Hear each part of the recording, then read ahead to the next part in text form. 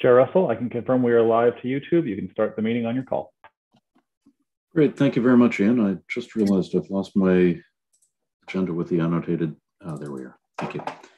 Good morning, everyone. I would like to welcome you to the continuation of the budget meeting that started on December 13th, on Tuesday. So in this meeting, we are discussing the draft capital budget, the advanced tenders list, things like that. We already have a motion on the floor. That motion is that the budget committee recommend regional council one, approve the base capital budget for 2022-23 and approve in principle the 23-24, 24-25, 25-26 base capital budgets. Approve the advanced tender requests, the capital reserve withdrawals, multi-year capital projects. We have requested a briefing note accelerating the upgrade program for HRM crosswalks. And as is standard, the meeting format for today is we are going to continue with the budget meeting for this morning until we finish. And after that, we will be dropping into a regional council session, just a few minutes long, to ratify the decisions and the motion that we are making today. So at that point, I would step out of the chair. We would switch formats. The mayor would be leading the council meeting, and then we would adjourn until after Christmas. As is standard with these virtual meetings, I'm going to run through an audio-visual check for all of the councillors. So, District 1, Councillor Daigle-Gammon, good morning. Good morning, Mr. Chair. Good morning. Councillor Hensby, District 2. Good morning, sir. How are you doing today? We're doing well. We can't see you. Could be something in front of your video. Doesn't appear to be. I don't know. Okay. Try it again sometime. Yep, I'm sure. Councillor Kent will be with us a little bit later. Councillor Purdy, District 4. Good morning, Mr. Chair. Good morning, everyone. Good morning. Councillor Austin, District 5. I'm here, Mr. Chair, ready to go. Good stuff, and good morning. Councillor Mancini, District 6.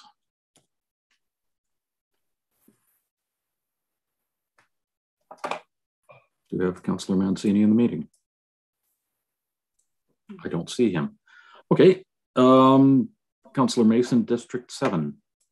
Hello, Mr. Chair and colleagues, ready to go. Good stuff. Councillor Smith, District 8. Hey, colleagues, we're back. We are back. Looking forward to the meeting. Absolutely. Councillor Cleary, District 9.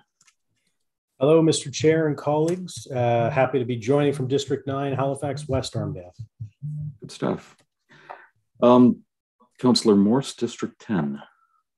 Good morning, all. Compliments of the season. Thank you. Councillor Cuddle, District 11.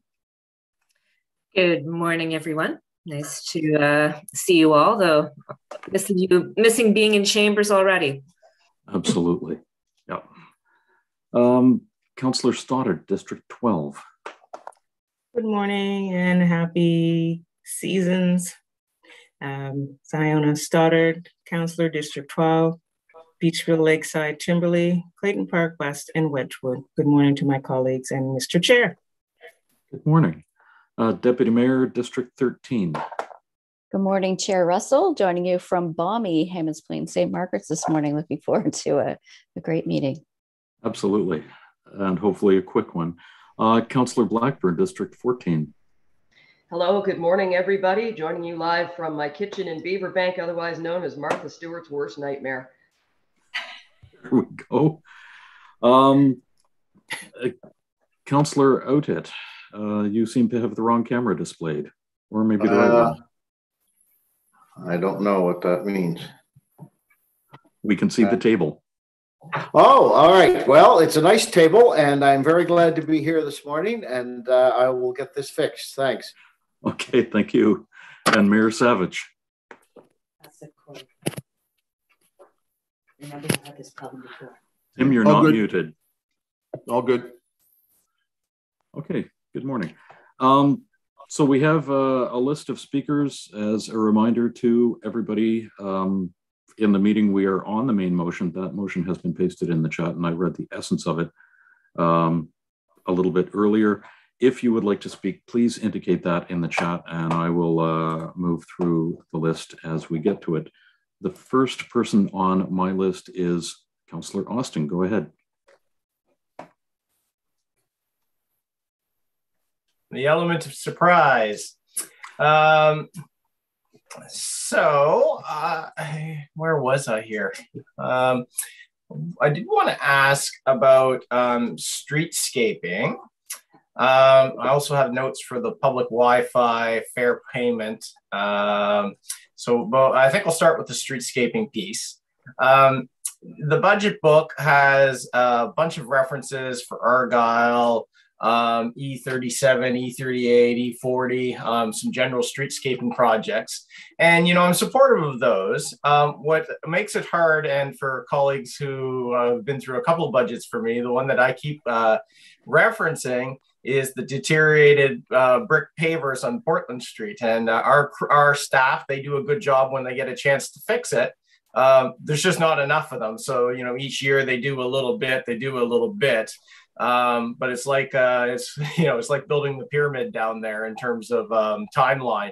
I'm just wondering if Brad's on the line, or Kelly, because I recall we were doing an overall project to identify the condition of all our existing streetscaping assets, the ones that were pre-Argyle that didn't have the benefit of a forward thinking, well, we'll keep some money in reserve to actually plan for maintenance, that had no maintenance plan and were allowed to deteriorate. I'm just wondering if we can, if there's a comment, if there's anything available in terms of the status of that work to assess those existing assets, because I don't see anything in the capital plan. So I'm hoping that if they're not in the capital plan, that maybe we'll have some more in the operational side. Thank you. Do we have either Brad or Kelly online? I don't see them in my list. Well, I guess I have no questions then, and I will have to circle those around when we're not on capital budget and operating. Do we have Dave Regie online to talk about transit fare payment?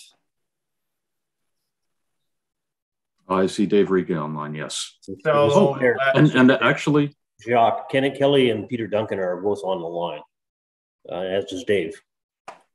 Okay, I did not see Kelly a little bit earlier, but she did pop up there. Let's jump back to the streetscaping, if Kelly and Peter, if you don't mind. Thank you, Mr. Chair, and I might need to defer to Peter on this because it's a pretty detailed item. Certainly infrastructure planning would carry out the initial streetscaping project, and then I think you're having trouble hearing me by the look of things. No, we carry out the initial streetscaping project, and then TPW would carry on with ongoing maintenance. So, Peter, if you can, if you've heard the question, can you confirm kind of who's carrying the budget for ongoing maintenance for the Argyle project to help answer the councilor's question? Thank you. It's not really the Argyle project. It's more the we have money reserved for Argyle and other streetscaping, where the Portland and the Gottingen streetscaping has no ongoing budget and has been left to deteriorate over the years. Is more the issue, and we've been doing some work on it. It's just, without programming it as a capital item, we're left with our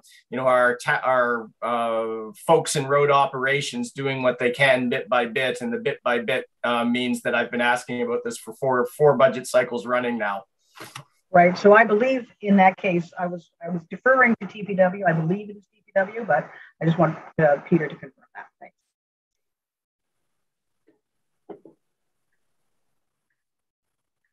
Peter, you're muted, or your mic is not working. You don't look muted, but we can't hear you. And Kelly, you're right, there were audio quality issues. Are you able to hear me? Yes, Peter, we can hear you now. Okay, sorry about that. Through you to the councillor, It's Peter Duncan, Director of Infrastructure Planning here. No, I can confirm that there is a minimal amount of funds in the budget, about $50,000 a year for recapitalization of existing assets. And to confirm Kelly's question, it is budgeted through a P&D capital account for use by TPW staff in the recapitalization process. Is that allocated for this coming year? I'm sorry, Councillor, I don't know the answer to that question. I can follow up offline and bring something to a future meeting if need be. Thank you for that, Mr. Chair. I'm assuming I'm probably out of time. You have another 3 seconds. So why don't you come back if you don't mind? I'll save my Dave Riggy question on mobile payments for fares until later, unless someone else picks it up along the way. Thank you, Mr. Chair. Okay, thank you. I have added you back to the list. Next on my list is Councillor Smith. Thank you, Chair, and thank you, Councillor Austin, because I didn't have streetscaping as a thought, but I do remember I was getting a report based on a motion because of those conversations, and I now have to look back because I might now have more questions because you brought it up, so I might come back to that one. The questions that I had left over, and I'll try to get to them. One was the George Dixon Center recap. I'm just wondering two things. What are some of the plans with the $250,000 that's in the budget? And I'm also curious if it'd be worthwhile to get some kind of, if it's not a briefing note, a memo, just understanding the condition of the building, because I don't need, oh, my mouse stopped working.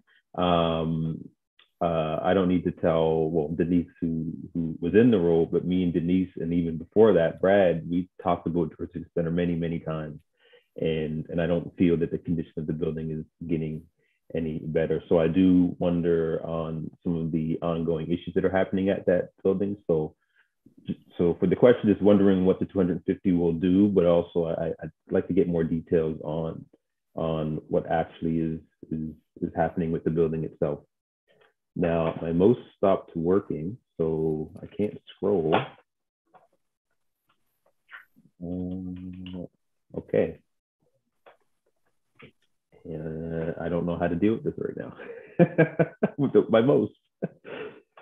But all right, I see that. Maybe we can go on to, maybe someone can answer that, and I'll try to figure out why my mouse stopped working all of a sudden. Maybe I can find the batteries kicking around. Thank you. Do we have someone who can address the Dixon Center?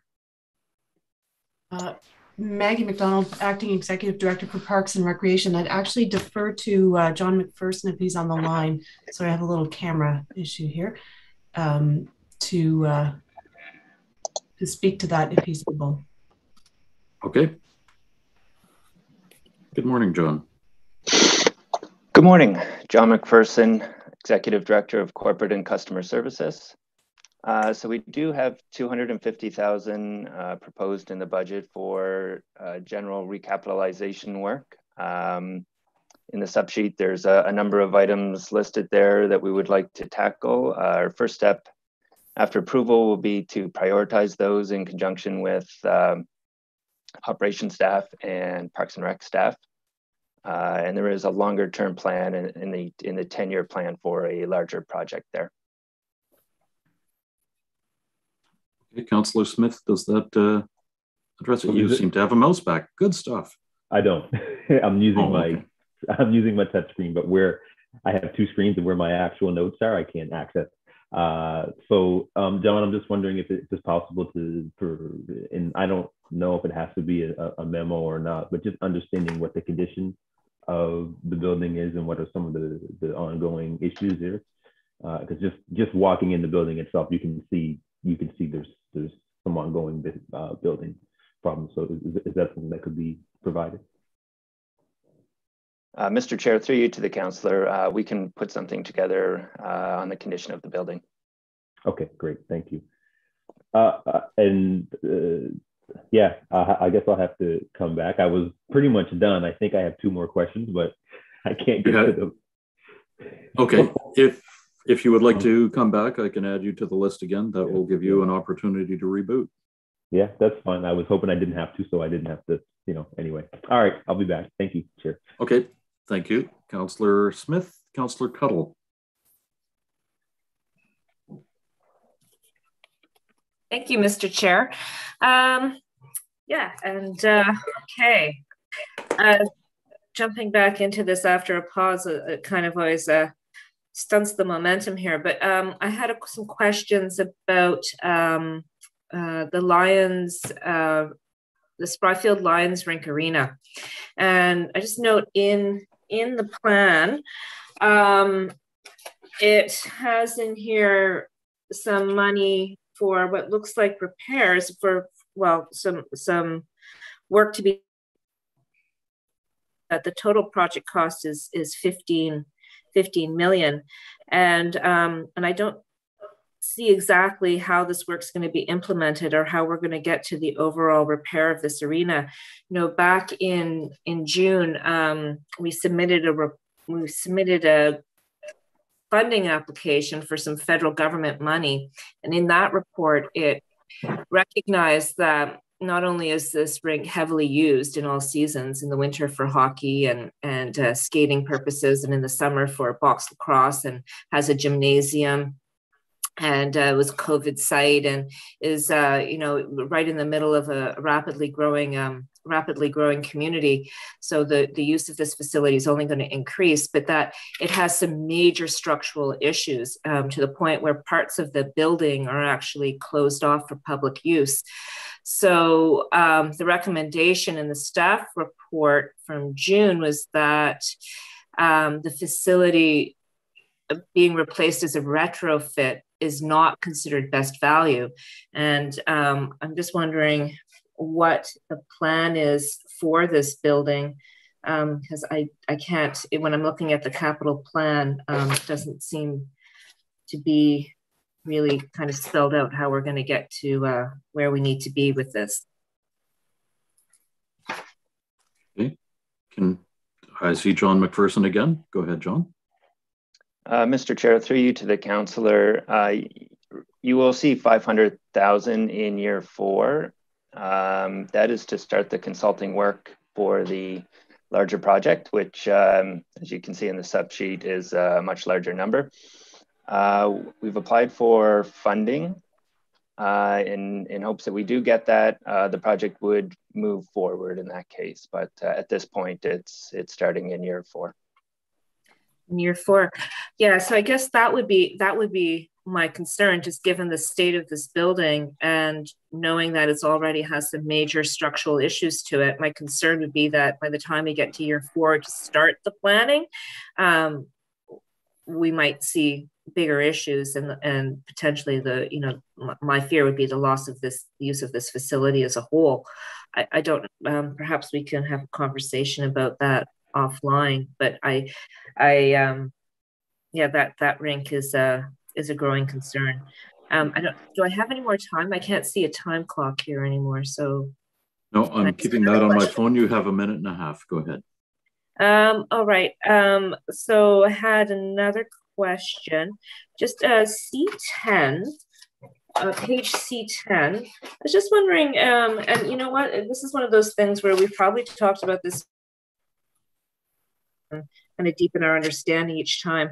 I'm just wondering the on C10 for finance and HR business foundations, the business-wide systems, and that's like a really large ticket item in the budget. And I'm just wondering if someone could speak to that about the work that's being done in the next couple of years, which is like $20 million.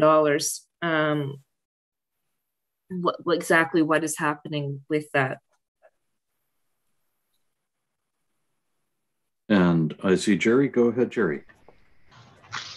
Thank you, Mr. Chair. Jerry Blackwood, CFO and executive sponsor for the SAP Business Foundations project. So the work that's taking place right now is there's 3 projects. There's the Human Resources Employee Central project. There is TRM, which is Tax and Revenue Module. And then there's the Finance project, which is the SAP upgrade to S/4HANA. So those are the 3 technology projects in that program. So right now, the HR project is scheduled to go live. It's a June implementation, June 22. TRM, which is our tax and revenue module, is ready to go live February of 22. And our SAP S/4HANA, we have just come to the end of the design phase. And next phase is build and deploy. So there was, I mentioned to Councillor Smith, he had a question on Tuesday about this. There was an information report issued to council on this, and what we will be doing with the finance project S/4HANA will this year will be development of an RFP, and then we'll be going out to market for an implementation with that. So scheduled for probably late 2023, 24. Thank you.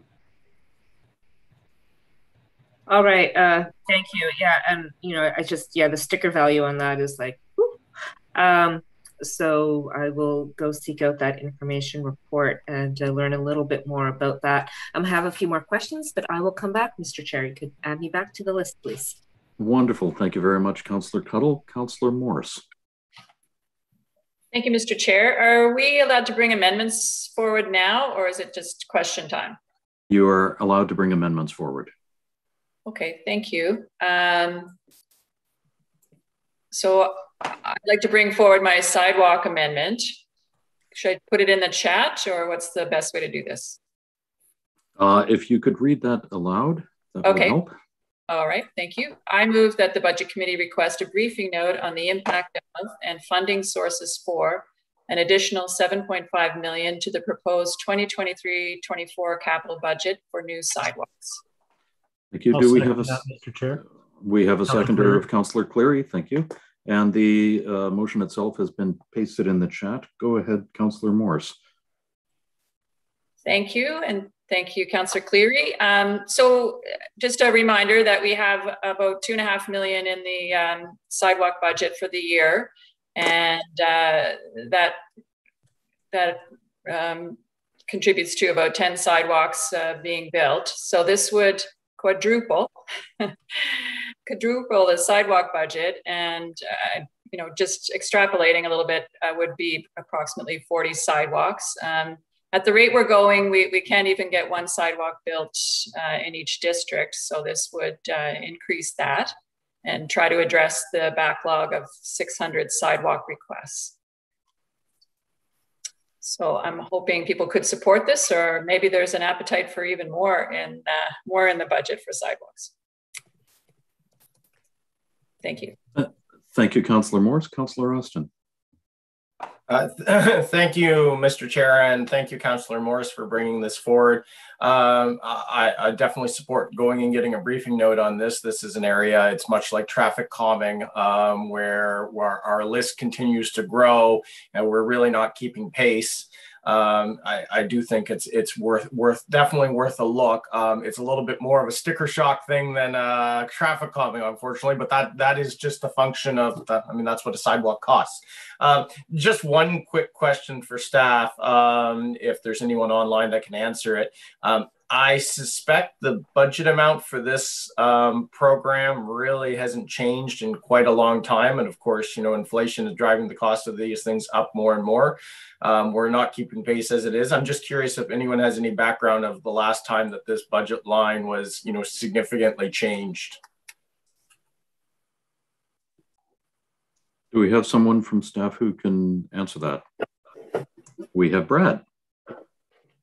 Morning, Mr. Chair and members of council. Dave may have a more significant or more accurate date, but I'll tell you it's been a long time. Certainly hasn't been increased since I've been with TPW, now third year, and it certainly was the same a little bit before that. So it's been a considerable amount of time. And on terms of inflation, look, we drive that budget to meet sidewalk segments that we wish to advance. So that number dances. As you know, it's within a bundled account for active transportation. So that number expands and contracts based on a certain bandwidth, if you will, within the active transportation budget. So a bit of a waffly answer, but it's pretty much been the same. Thank you. Waffly, but I think generally probably in the accurate in terms of where we are, that this program line really hasn't seen a significant increase in a long time, which is part of the challenge that we find ourselves in terms of a growing list. Thank you for that. I see Dave Hubley. David, would you like to add anything to that? And just as a reminder for everybody, where this is the first time we're back at Budget Online, please don't forget to introduce yourself. Mr. Chair, Dave Hubley, Director of Project Planning Design Services. At one time, the new sidewalks had its own account. It was rolled into the AT strategic back a number of years ago. But Brad is right. I've been doing this for about 15 years. And I think the new sidewalk allocation has been over the 15 years within that $2 to $3 million range. So it really hasn't changed over the course of time. Okay, thank you. Councillor Austin, does that address it? It does. Okay, thank you. Councillor Mancini. Thank you, Mr. Chair. Good morning, everyone. I don't know if it's this is a Brad or Dave question. So my question is 40 more sidewalks. How realistic is that for our contractors to be able to do that work, considering the length of our construction season?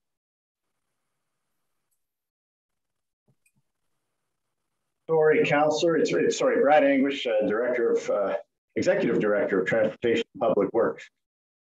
And anybody else you want me to be here this morning? Sorry, where does the 40 sidewalks come from? I'm confused. Well, it was a number. I think the councillor who put the amendment on the floor said 7.5 million equals to about 40 sidewalks. I don't know where that number came from, but that's why I'm asking. Not even close. Sorry, man. Maybe those are sidewalk segments or something. I don't want to speak for the councillor, but to use the Cherry Brook example, 1 kilometer sidewalk in Cherry Brook, which is needed, is about $4 million. So that gives you an example. In terms of total backlog, we did some work around this just to give council some perspective. So we tried to just put some rough costs to the backlog. You're looking at a number somewhere between $400 and $600 million. We'll call it $500 million. If you want to get to the high priority numbers, it's around 100 million and 100. And when we say high priority, we're just looking at, various incomplete segments, closer to the core where we have high pedestrian generators, etc. So that gives you a scale of the numbers. As far as how much you'll get done in any given year, it'll depend on the segment. It'll depend on the design. It'll depend on, and by the way, sorry, those numbers have no land involved with them. So that does not include land acquisition. We have not done that kind of scoping for sure. And so, 7.5 million is a significant increase. It would get probably 2 decent additional segments done per year. If we go with and then add in our gap programming that we do now, as you know, we're trying to really close some of the disconnects in the pedestrian system. So, but you could look at 2 to 3 major sidewalk segments per year. We will need, I will just highlight when we bring back the briefing note, if we go ahead with this, and I'm glad the councillor put it for year 2, we will need a little bit of staff bump to help get this program up to a higher level. The other question is also, and I appreciate Councillor Moore's bringing this forward, then it has to get prioritized, and there's no guarantee that any of those new sidewalks added will be even in Councillor Moore's district, correct? I mean, it's all based on priority. She's not asking for a specific area, is that correct? Well, look, we'll bring back, based on the size of the budget, as always, we'll bring back our recommendations for priority sidewalks and let council decide whether we've got it right. We also intend to bring back sidewalk criteria for evaluating priority for council's consideration. So bottom line, yes, we would bring back a priority-based recommendation for capital, and as always, it may not include sidewalks for a certain district. Yeah, 7.4 million or 7.5 million is a lot of money, but when you're talking about sidewalks, it's not a lot of money. It's not enough money, especially as Brad stated. Look, I'll support the request for a briefing note, but I'm not sure what this really does. And is 7.45 million maybe better allocated somewhere else if we're going to add it to the budget, but yet to be determined. But I'll support the motion for the briefing note. Thank you, Brad. Okay. Thank you, Councillor Mancini. Councillor Cleary. Thank you, Mr. Chair and colleagues. Great discussion so far. And I'll definitely be supporting the briefing note. Just based on what Mr. Anguish said, even if we just did the high priority $100 million, if we're doing around $2.5 million now and add $7.5 million, we're still at 10. So that's 10 years just to get through the high priority list. At $400 to $600 million for all of them, maybe one of my grandkids will be advocating for those new sidewalks by that time. So obviously our job is to prioritize things, but when we think about sidewalks give us healthier residents because they have the capability of walking more, especially for active transportation. It leads to more independent kids because a lot of parents won't let their kids walk in neighborhoods where there aren't any sidewalks, so they end up driving them. Also, if people can get around, so I've got a neighborhood, for example, Springvale in the old county, just on the other side of Joe Howe.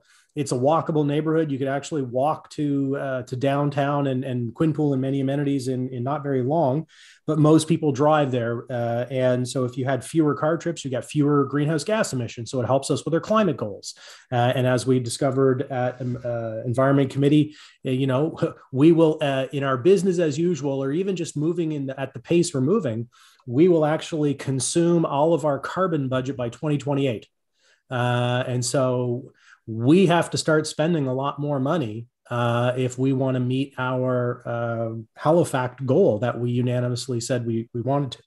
So I'll support this. I look forward to getting the information and the discussion when we finally get to our overs and unders. Thank you, Mr. Chair. Thank you very much, Councillor Cleary. Councillor Cuttle. Thank you. Yeah, and thank you, Councillor Morris, for bringing this forward. I think it is an important discussion. I am glad to hear that if we approve this report, that it will come back with some sense of priority.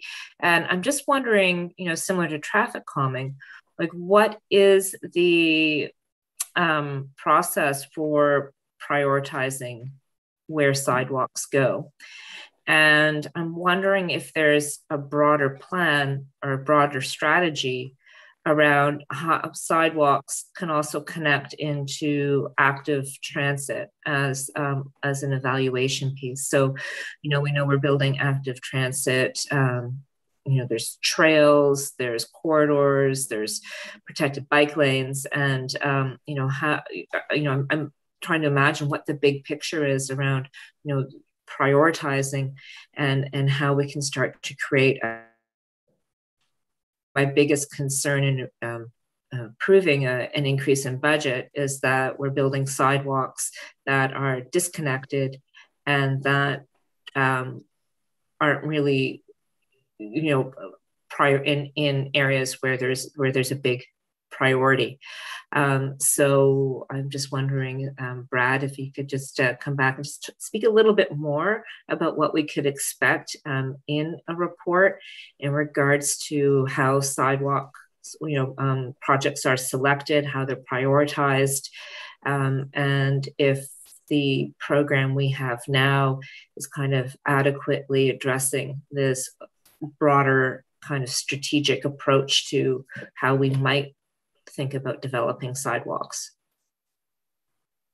Sure. Thanks, Councillor. And you are correct. When I speak about gaps in the network, that's exactly what I'm speaking about. And staff is actively prioritizing filling in those gaps and making those connections between active transportation routes and all modes can be fed. Obviously, we're very focused as well on having all of our bus stops accessible by 2030 in accordance with accessibility legislation. So you can be sure that is in the program now. That is what we're looking at, and the size of the budget forces us to focus on gaps and not huge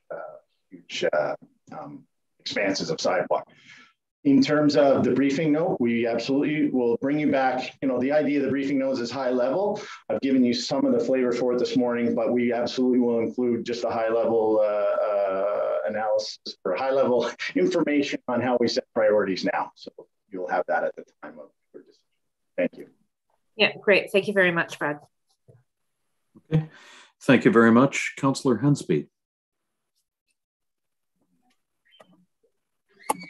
Thank you very much, Mr. Chairman. My question in regards to, I'll put it in the chat line, in regards to capital budget item project on page B22, the demolition contracts or whatever for the old Eastern Shore Consolidated School in Mosher River. I was kind of hoping that we could have a modified demolition instead of raising the building and destroying everything that's there. There's still good infrastructure there. The pad, the steel girders and stuff, the septic. Is this in relation to the sidewalk amendment? Oh, okay. I thought we were finished that discussion. All right. My other question about the sidewalk is in regards, what about the rural realm? Apparently there's a report coming soon to the Transportation Standing Committee. I was kind of hoping that there might be some creative discussion on taxes. I've been saying for years now with this integrated mobility plan, we should have an integrated mobility levy. It's more plausible and easier to understand than this climate change tax. I think people want to see productive program or productive projects that are related to that tax. The climate action stuff is kind of I don't know how to, an enigma, I guess you can say. What does that really mean? But an integrated mobility plan will address our climate issues and stuff, and I think that it'd be more tangible and understandable by a lot more people. So that's so waiting to hear in regards to this the rural realm of sidewalk report. When's that coming, and will that have any bearing on our budget process? I'll attempt to answer that. So first things first, the report is readied. It is working through executive review right now.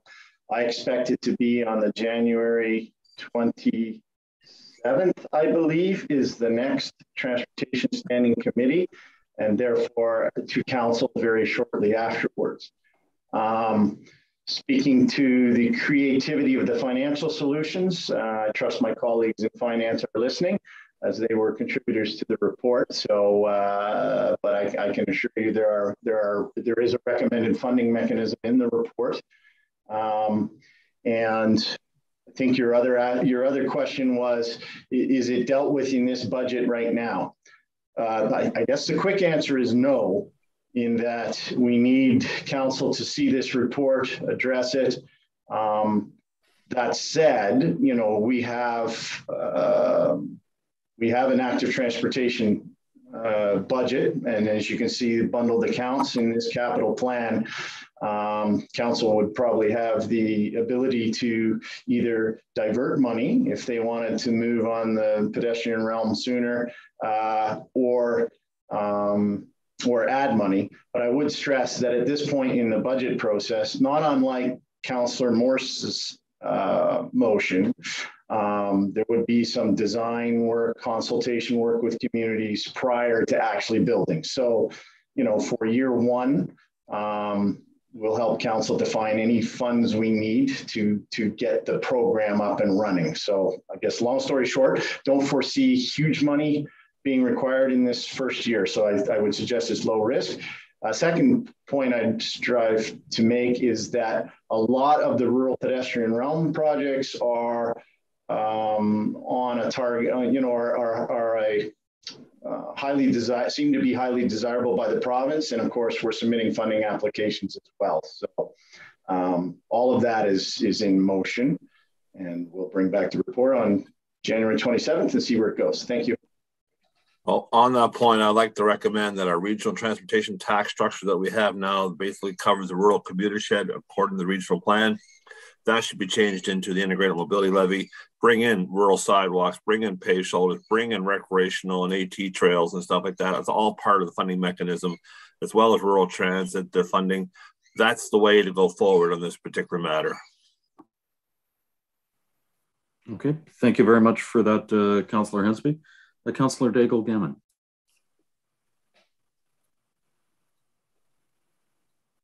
Thank you, Mr. Chair. I guess I would also like to support the amendment, and actually most of the questions that I had were already answered, and that was just to make sure that I understood what the priority, what was the change in criteria, Brad, that you talked about that the report's going to speak to, and to understand where the rural suburban areas fit within this, the new look at the sidewalk, how you prioritize. Thanks.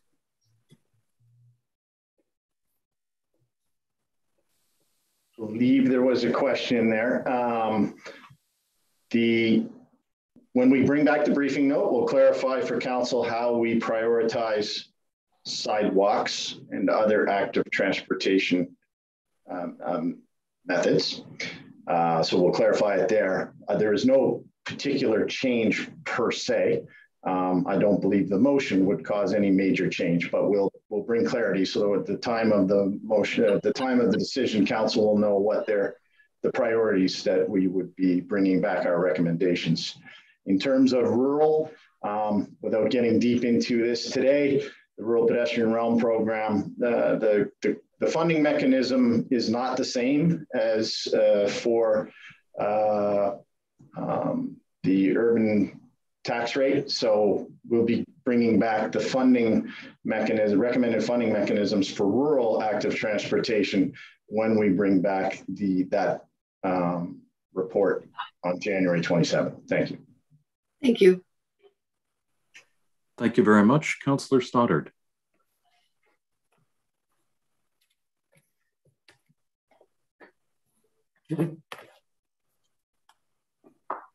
Button. Thank you, Mr. Chair. They're weird. I have a couple of questions, and I think they refer to Brad as well. My first question is, what is the cost of asphalt siding as opposed to regular siding?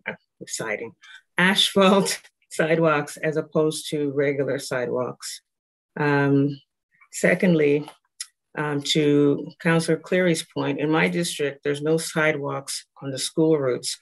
So parents drive their kids to school, which affects the greenhouse gases, and also parking issues because they're trying to vie for my tongue's tied.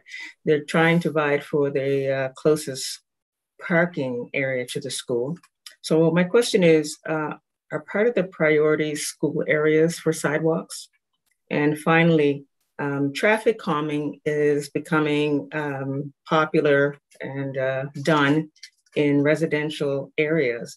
But I find that without sidewalks, it's only addressing speed.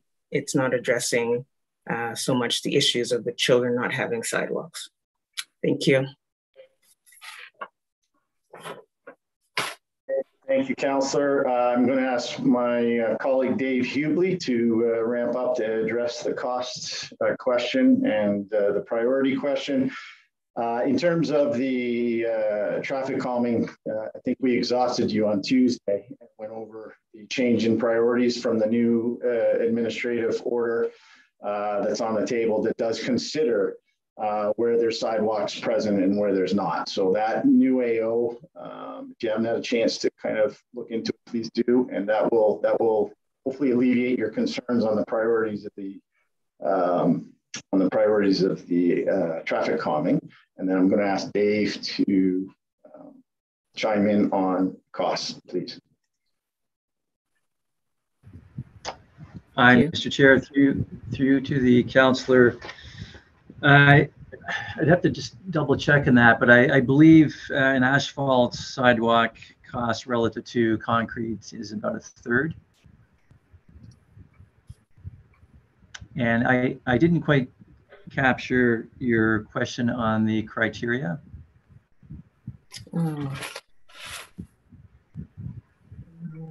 Is it relating to schools? The traffic calming or the no sidewalks? Probably the traffic calming. I thought I heard schools. Yeah, it was pertaining to schools, Dave. It was pertaining to schools. Yeah, so we have a number of criteria that we look at, Councillor, when we rate each location. Schools rather are a major component of that criteria. We look at the different levels of schools, whether it's primary, elementary, rather junior high, high schools, and the proximity to the location of the sidewalk. So it plays a major factor in the overall rating. Okay, because I have an area, thank you for that. I have an area in the BLT that has 2 schools. One is primary to 6 and the other one is 7 to 10. So, and they're both on the same lot. So I'm just wondering if that would be an area we could consider sidewalks, or it would be more or less providing sidewalk to 2 schools rather than just one. But yeah, the overall rating system has a number of factors or elements to it. So again, schools are a big factor, but we also look at the classification of the road. We look at density. We look at whether it's on a transit route or not, proximity to playgrounds, safety. So there are, again, a number of factors that come into play when we come up with the final rating for each location. So is this perhaps something we should talk about offline, or just a general information? Okay, great. Yeah, no, thank I you. can give you a call. Yeah, okay. Okay, thank you so much. Okay, thank you very much, Councillor Stoddard. Councillor Outfit. Thank you. Good morning, all. So first of all, I'm going to be supporting this request for the briefing note. No problem with that. Just a couple of comments, questions for Brad. I mean, we have this list of 600, which I'm sure is very frustrating for staff and for residents and for council, the way we had the long discussion the other day about traffic calming's long list. And so we probably need to have a look at what actually gets onto this list again, and maybe as part of this briefing note or the next step after the briefing note, Brad, maybe a little bit of a strategic plan about what's going to get added to the list, how we're going to address it, this sort of thing. Just to take the sort of opposite opinion just quickly from what Iona just said, I think there is an opportunity here, and I know others have talked about this, that if there's no chance that, $1 million a kilometer getting sidewalks into an area, that perhaps some humps and tables would improve things significantly at a fraction of the cost. And I know we're looking at that now as part of the AO on traffic calming. So in my district, for example, the developers have built a lot of sidewalks in their developments, and that's great that is now required. We have selectively put some near the schools to get to CPA, up Douglas Street to get to Bedford's, to Basin View, and of course along some dangerous areas of the Bedford Highway. So I think staff's been great at setting priorities within that tiny budget that they have. But obviously we need to increase the budget if we really want to make significant impact. But I'd like Dave Brad, if you could just give me just a little bit of understanding that perhaps the briefing note or what comes after the briefing note could give us a little more guidance on how to address this overall list of 600, which is so frustrating for everybody. And if there could be a list done at that 600, a cross-check to see where humps and tables might actually be of some assistance. Okay, thank you. All reasonable asks. I'm not sure about the 0 to 600 list. I'm not sure that would be particularly helpful for council. However, I think what might be helpful is for us to try and give some description and identification of what we would see as high priority. I would also step off here and I'll commit my team because we need to do this anyways. for the first 7.5 million, we'll try to identify what those projects would be, what we might recommend them to be, because they would be in 23, 24, and obviously we would have to start, if council was to approve the additional money, we would have to start working on the designs for those projects, right away. So hopefully that kind of detail will help. I guess I just want to be cautious. This is meant to be a budget briefing note as opposed to a full-blown report, and I'm just getting nervous about my ability to turn it around in time for you. So I just ask for your patience and trust that we'll bring something back high level to support the decision. But I've given you a thumbnail sketch of what I think I can do. Thank you. No, and Mr. Chair and Brett, I am fine with that, but I just think a logical next step after the briefing note might be to come back with like you've done with other things, to try and come back with a logical plan to address a huge list. All right, thanks. Okay, thank you very much. Councillor Kent. Thank you, Mr. Chair. Thank you for your patience with me arriving at the meeting a little late for everyone. Thank you for that. So I have a little different approach to this because when I hear, of course, I've already stated my presentation around not wanting to have as large of an increase in tax rate. I am supportive of the climate changes. And then when we start talking about add-ins, I mean, that's all playing into it. But where my mind is going today, I think Councillor Cleary has perfectly articulated all the benefits of sidewalks. And so I don't need to go down that road again. But when I think about that, and then I hear you, Brad, which I understand this has been our approach, that what might come back on a limited amount, which is 7 million to folks in District 3 is a huge amount of money to be looking at potentially only addressing some more core sidewalks. All of our districts have residents who have a need for sidewalks, needs to, and the ability for us to affect the impact of our Halifax climate plan.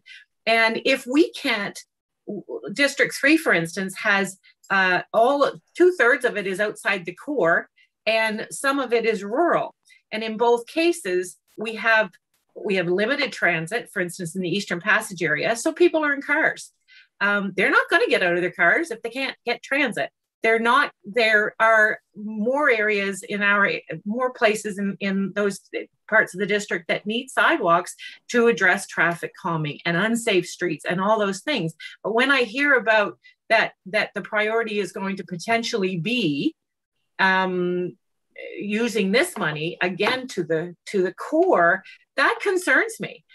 It would be one thing for me to vote for a budget that District 3 residents are going to see an impact. But if we're not going to get there where they're going to see some of this infrastructure, the majority of this budget and capital plan is very strongly in the center.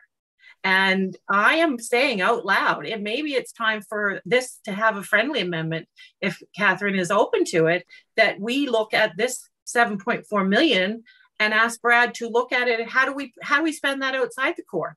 Because there are districts outside the core that need this infrastructure. We are not able to address the same capacity because we have communities that are spread out, but nonetheless need this infrastructure. When I think about Horns Road in Eastern Passage, and I think about Caldwell Road with all my schools there and a traffic situation, a sidewalk, we've got folks, and I think Iona spoke to it, we have folks who are feeling so at risk for their children. They're only around the corner within a kilometer and having to drive their kids because they daresn't put them in a position where they have to walk on a street without a sidewalk and cross an already risky road. So if I'm not going to see some potential for this money to be spent in some of the districts that are not fitting that current parameter of what's being considered a priority, when do we become a priority? Because I feel like already, I know, and I'm saying this, and I know you don't like the divide, but there is a lot going to center. It's time to bring some of this out. So I don't know if Councillor Morse is open to a friendly amendment. I suspect it'll generate a whole new conversation. I'm open.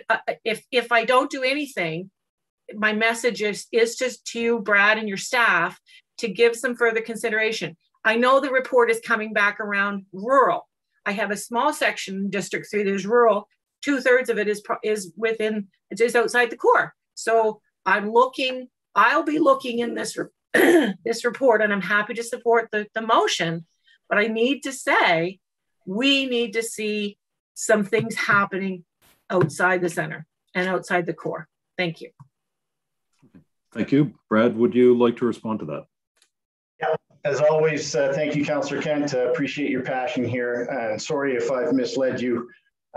That motion would not be, that amendment would not be required. District 3, the bulk of it is absolutely in the consideration of this motion, and it's just a matter of priority, and Dave gave you a good thumbnail sketch of all the things that are considered within those priorities. That would not be required. And like I say, the rural pedestrian realm, just because of the way the current tax rate is done, that's why IMP Action 82, I believe it is, required the rural piece to come back. And again, we're addressing that component through that report. So all aspects are considered. There is really, anyways, I apologize if I led you astray. But yeah, there would be no exclusion of District 3. Okay, thank you. I appreciate that clarification. Cheers. Thanks. Thank you, Councillor Morse. Sorry, Councillor Kent. I'm going to step out of the chair for a second and ask Councillor Daigle-Gammon to assume the chair. Thank you very much, Mr. Chair. Thank you. I am, sorry, Kathy. I was going to say, I'll start the clock. Great, thank you. I'm absolutely going to be supporting this. Having an understanding of what we would be able to get for the $7.5 million towards sidewalks is going to be a big help. We have a huge deficit, a huge backlog of sidewalks that are needed. One of the interesting things that has happened is as the regional center has grown, it predominantly has sidewalks on both sides of the streets. As we have new developments, we are basically insisting that developers put in sidewalks into the new developments. And when we look at the traffic calming AO that just came out, it is awarding additional points for areas that don't have sidewalks. What we're left with when we consider the historic development that has happened generally within the regional center, as well as the new developments that are happening, what we're left with is an area generally outside the regional center where we have generally very few sidewalks, and we have a huge gap, and we need to be able to put sidewalks in there.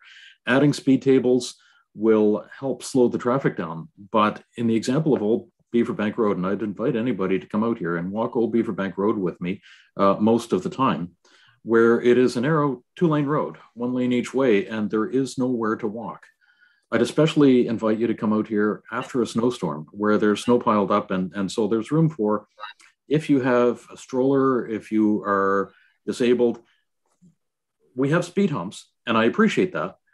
You're now a user who has some sort of impediment with a stroller, trying to go over the speed humps because the snow's packed on the sides of the street and there's one car going beside you because there's no longer any room for 2 cars. There's also a pinch point on Old Beaverbank Road of a bridge that is exactly 2 cars wide. And if there is any snow there, it makes it more narrow. And if you have a stroller or anything else, it makes it more narrow. So we desperately need sidewalks out here. We have areas where the speed limit is 60 and 70 kilometers an hour. And we have children walking to school beside that with no sidewalk. So they're walking just on the shoulder of the road against traffic that is faster than we would normally see in a residential setting. I am absolutely in support of the 7.5 million and would appreciate strong consideration in the priority list for especially those streets that have no sidewalks on either side. I don't know if that is already one of the criteria or not. If it's not, I would appreciate it if it is included as a criteria in determining where sidewalks go. We have a need for it all over the place, and especially where there are no sidewalks at all. Thank you very much. Thank you. You may resume the chair. Thank you. Thank you very much, Councillor Daigle-Gammon. Councillor Purdy. Thank you, Mr. Chair. Thank you for this, Catherine and Councillor Morris. Really happy to see this come forward. My question is, where would the money come from? Would it be reallocated from the budget, or would this be like an over that we will vote on in the parking lot at the end of the budget season? But before someone answers that, this is exactly what I was talking about with prioritizing the budget to directly impact the people and our communities and where infrastructure is lacking. And instead, just a whole prioritization shift. So I am in support of this. We need sidewalks. That makes communities safer, children safer, promotes active transportation and less car driving to places that are short distances away, like, for example, schools, like was already talked about today. But I am not in favor in any way, shape, or form of the 5.9% tax increase proposal, or adding to that by adding more budget increases on top of that. So not sure how that works with voting, like to vote yes for the supplemental report to come back and then vote it down when it does come back. I'm not sure. So I guess just clarification on where this money would come from. Would it be reallocated in this budget that we already have? Would it come from adding more increase to the proposed tax increase already? How does this work? At this point, this motion is simply for the briefing note to determine what would happen with that 7.5 million. It is not removing something else from the budget. It is not reprioritizing anything. I will let Jerry and Brad speak to any further comments on that. Thank you. Yeah, thank you, Mr. Chair. Jerry Blackwood, CFO.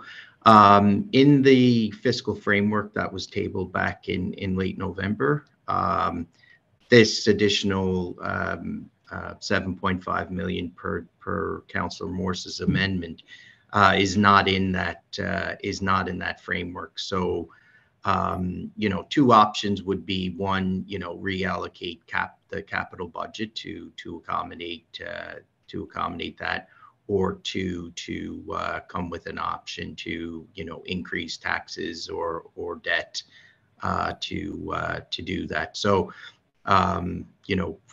finance will work with Brad on the financing piece around this briefing note on financial options. Who decides who makes that decision? Sorry to interrupt, Jerry. Like who decides where that money is coming from? You and the executive director, like for example, Brad in this instance? Well, ultimately, staff will put forward a recommendation and some options, and council will ultimately decide, what option they want to take with respect to addressing the amendment that's been put forward. And that happens during the budget process? Yes, that happens during the budget process. So that this would be similar to what we call our overs or our BAL adjustments. That would be debated later. The parking lot, like what we did last year, all those lists of things. They could be put on a parking lot. Okay. The second option, Councillor Purdy, is it is not included in the budget this year. It's included in the budget in a future year. And that's the amendment, correct, for the following year, not this coming budget season? Is that right, Councillor Morris? Or 20? Did I see that right? 23, 24? You saw that right. It's 23, 24, and what we are looking at this point is 22, 23. but we're voting on the amendment for the following budget.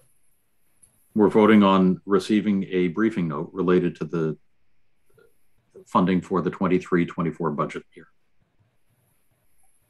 Okay. Thank you. Sorry for this confusion. It's all good. Thank you. Okay, thank you. Next is Councillor Lovelace. Go ahead. Thank you, Chair Russell.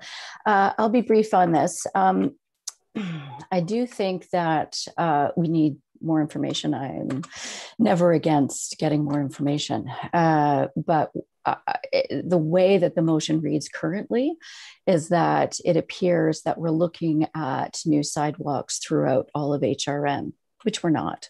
You know, we're not going to build sidewalks on provincial roads. That's just not going to happen. And if it does happen, it's going to be in a very specific and unique situation for those communities based on the community's ability to fund these initiatives. So I would just like a friendly amendment to be very clear and to manage expectation that it states for new sidewalks on municipal roads. I just think we have to be very careful about setting expectation. The other thing I want to point out is that the reason we're having this conversation to begin with and splitting hairs and trying to be stuck in the weeds around, you know, criteria and specific details around where these sidewalks could go is because we haven't funded the IMP, right? If the IMP was funded, then we would have a plan for the actual implementation.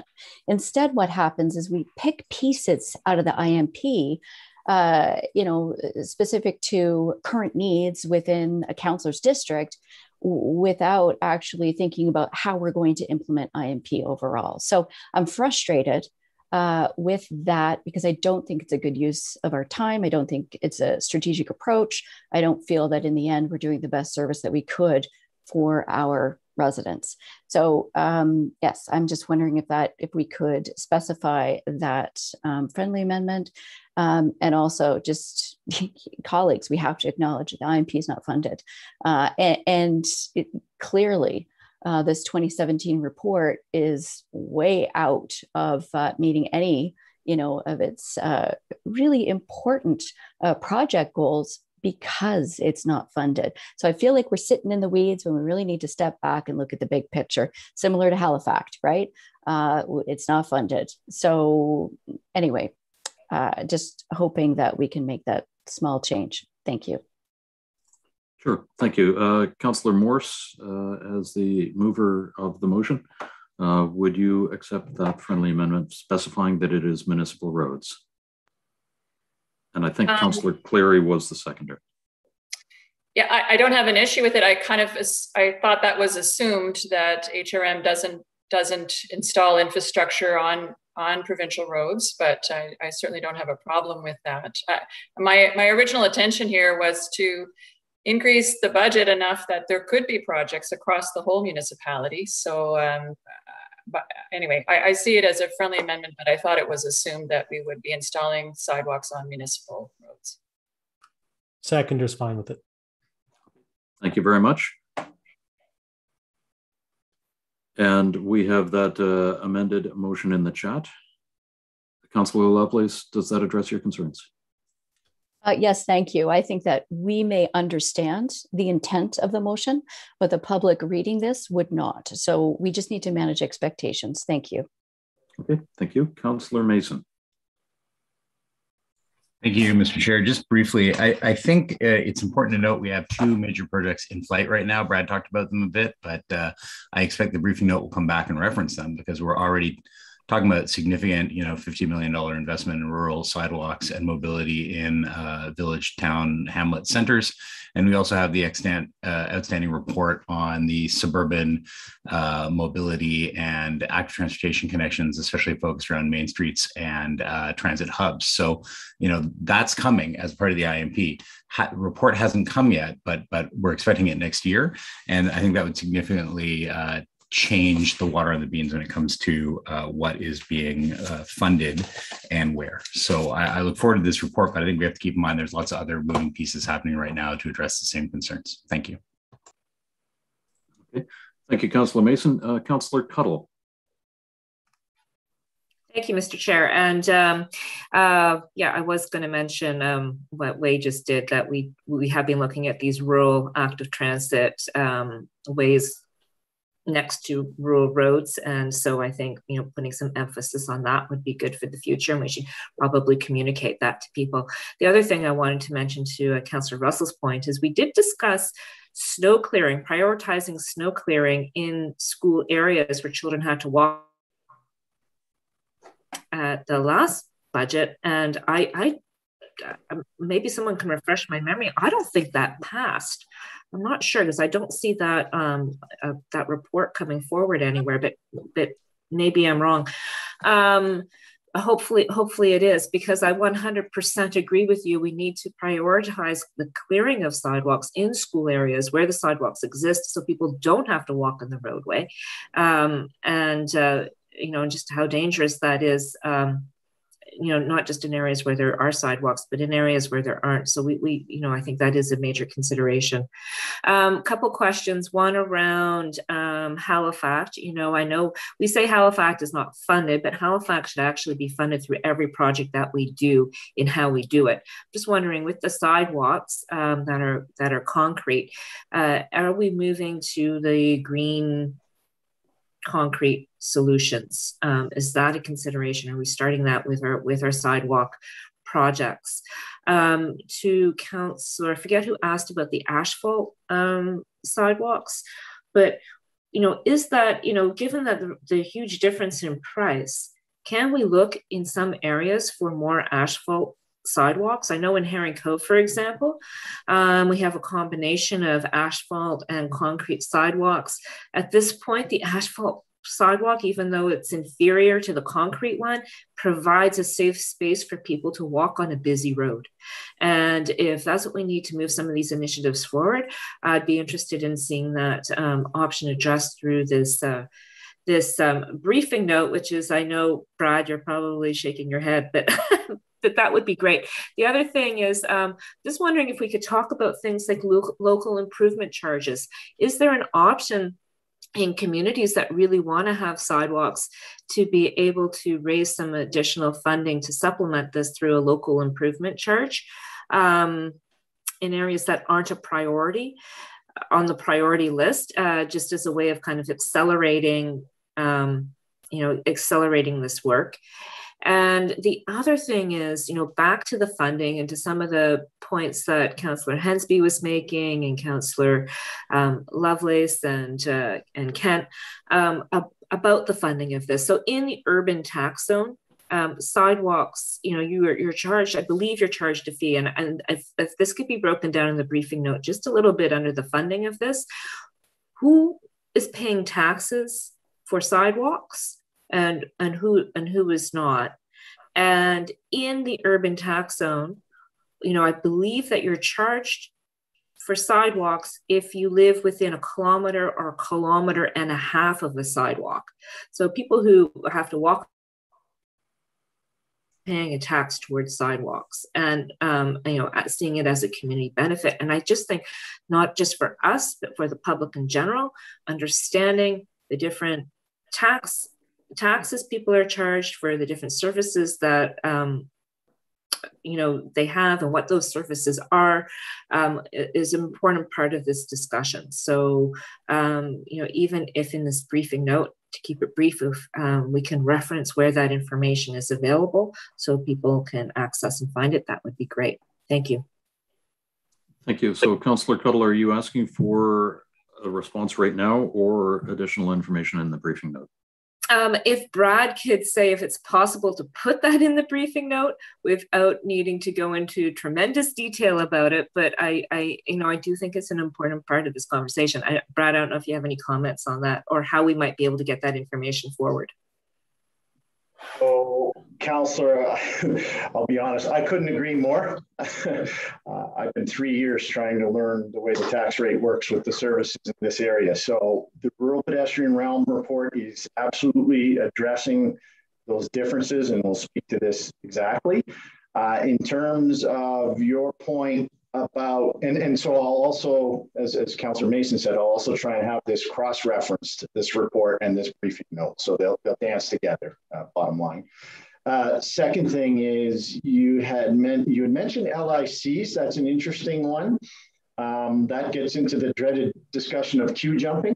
When let's just say a more affluent community can raise an LIC versus a community that can't, and that causes some problems when you're trying to manage priorities. However, I can try to address that somewhat in the briefing note we come back with, but that does cause problems over time, as some of you may be familiar with on the recreation side of the house.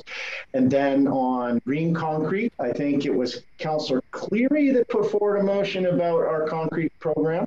There is a technical review underway. That report will come back to council, maybe in the fourth quarter, between now and April, that will speak to, you had mentioned green concrete.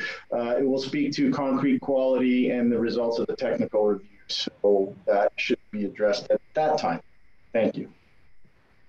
All right. Thank you very much, Brad. Thank you very much. Councillor Cleary. If I could. Oh, I'll let Jerry speak there, Mr. Chair. Go ahead, Jerry. Thank you, Mr. Chair. And yeah, just to add on to Brad's comments, yeah, finance will work with Brad on this briefing note, and we'll put in a section on tax policy and structure around sidewalks. Sidewalks, as Brad alluded to, around LICs used to be a program, and I think we moved away from the LIC program from sidewalks for the reasons Brad discussed, and put it into the general rate, and did it more on a real priority basis. But we'll bring that information back and work with Brad on that in his briefing note. Thank you. Okay. Thank you very much. Councillor Cleary. Thank you, Mr. Chair. Just wanted to speak to a couple of comments made by other councillors. Councillor Kent mentioned and Brad clarified that the money was not going to be spent just in the core. The area that I had referenced is actually part of the old county, Springvale, so definitely not in the urban core. And to Councillor Lovelace's point about the IMP not being funded, actually, if you look throughout the 4-year plan of the capital budget here, you'll see about $400 million in roads and active transportation, $160 million just for the electric buses over the next 4 years, $18 million for road safety.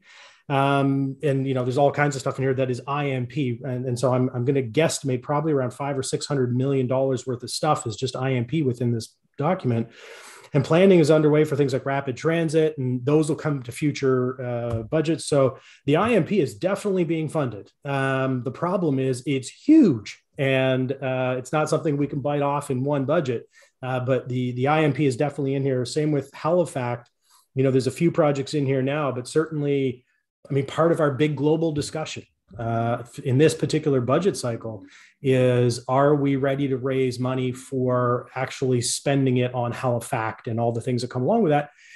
And electric buses could be one of those things that, you know, you'd say that's definitely a Halifax, or at least the differential between what we would pay for a diesel bus and what we would pay for that. So, you know, things like sidewalks in my mind are both, you know, could be a Halifax thing, could be an IMP thing. But our job is to fund those things. And so that's what we're talking about right now. So this whole process, this is us funding the IMP. Thank you, Mr. Chair. Thank you, Councillor Cleary. Councillor Austin. Thank you, Mr. Chair. And I just wanted to chime in mainly because, and she referenced that when she was speaking, that this was blunt and likely to raise some eyebrows, as Councillor Kent's comments regarding the sidewalk program. And I thought you spoke well, Mr. Chair, in identifying that, you know, the program actually, the big gaps are primarily outside the urban core. Like, I think of my district, is putting this money going to mean a sidewalk on Portland Street or Alderney or Wise Road or Victoria? No, they already have sidewalks. The only places in my district that are kind of lacking in sidewalks, where there are some real missing connections, are actually the parts that are the most suburban, the parts of my district like Manor Park. There's one significant gap. There's a gap in Creighton. I have no idea where they even rank on staff's priority. I consider them significant. Staff might have them marked as low priority.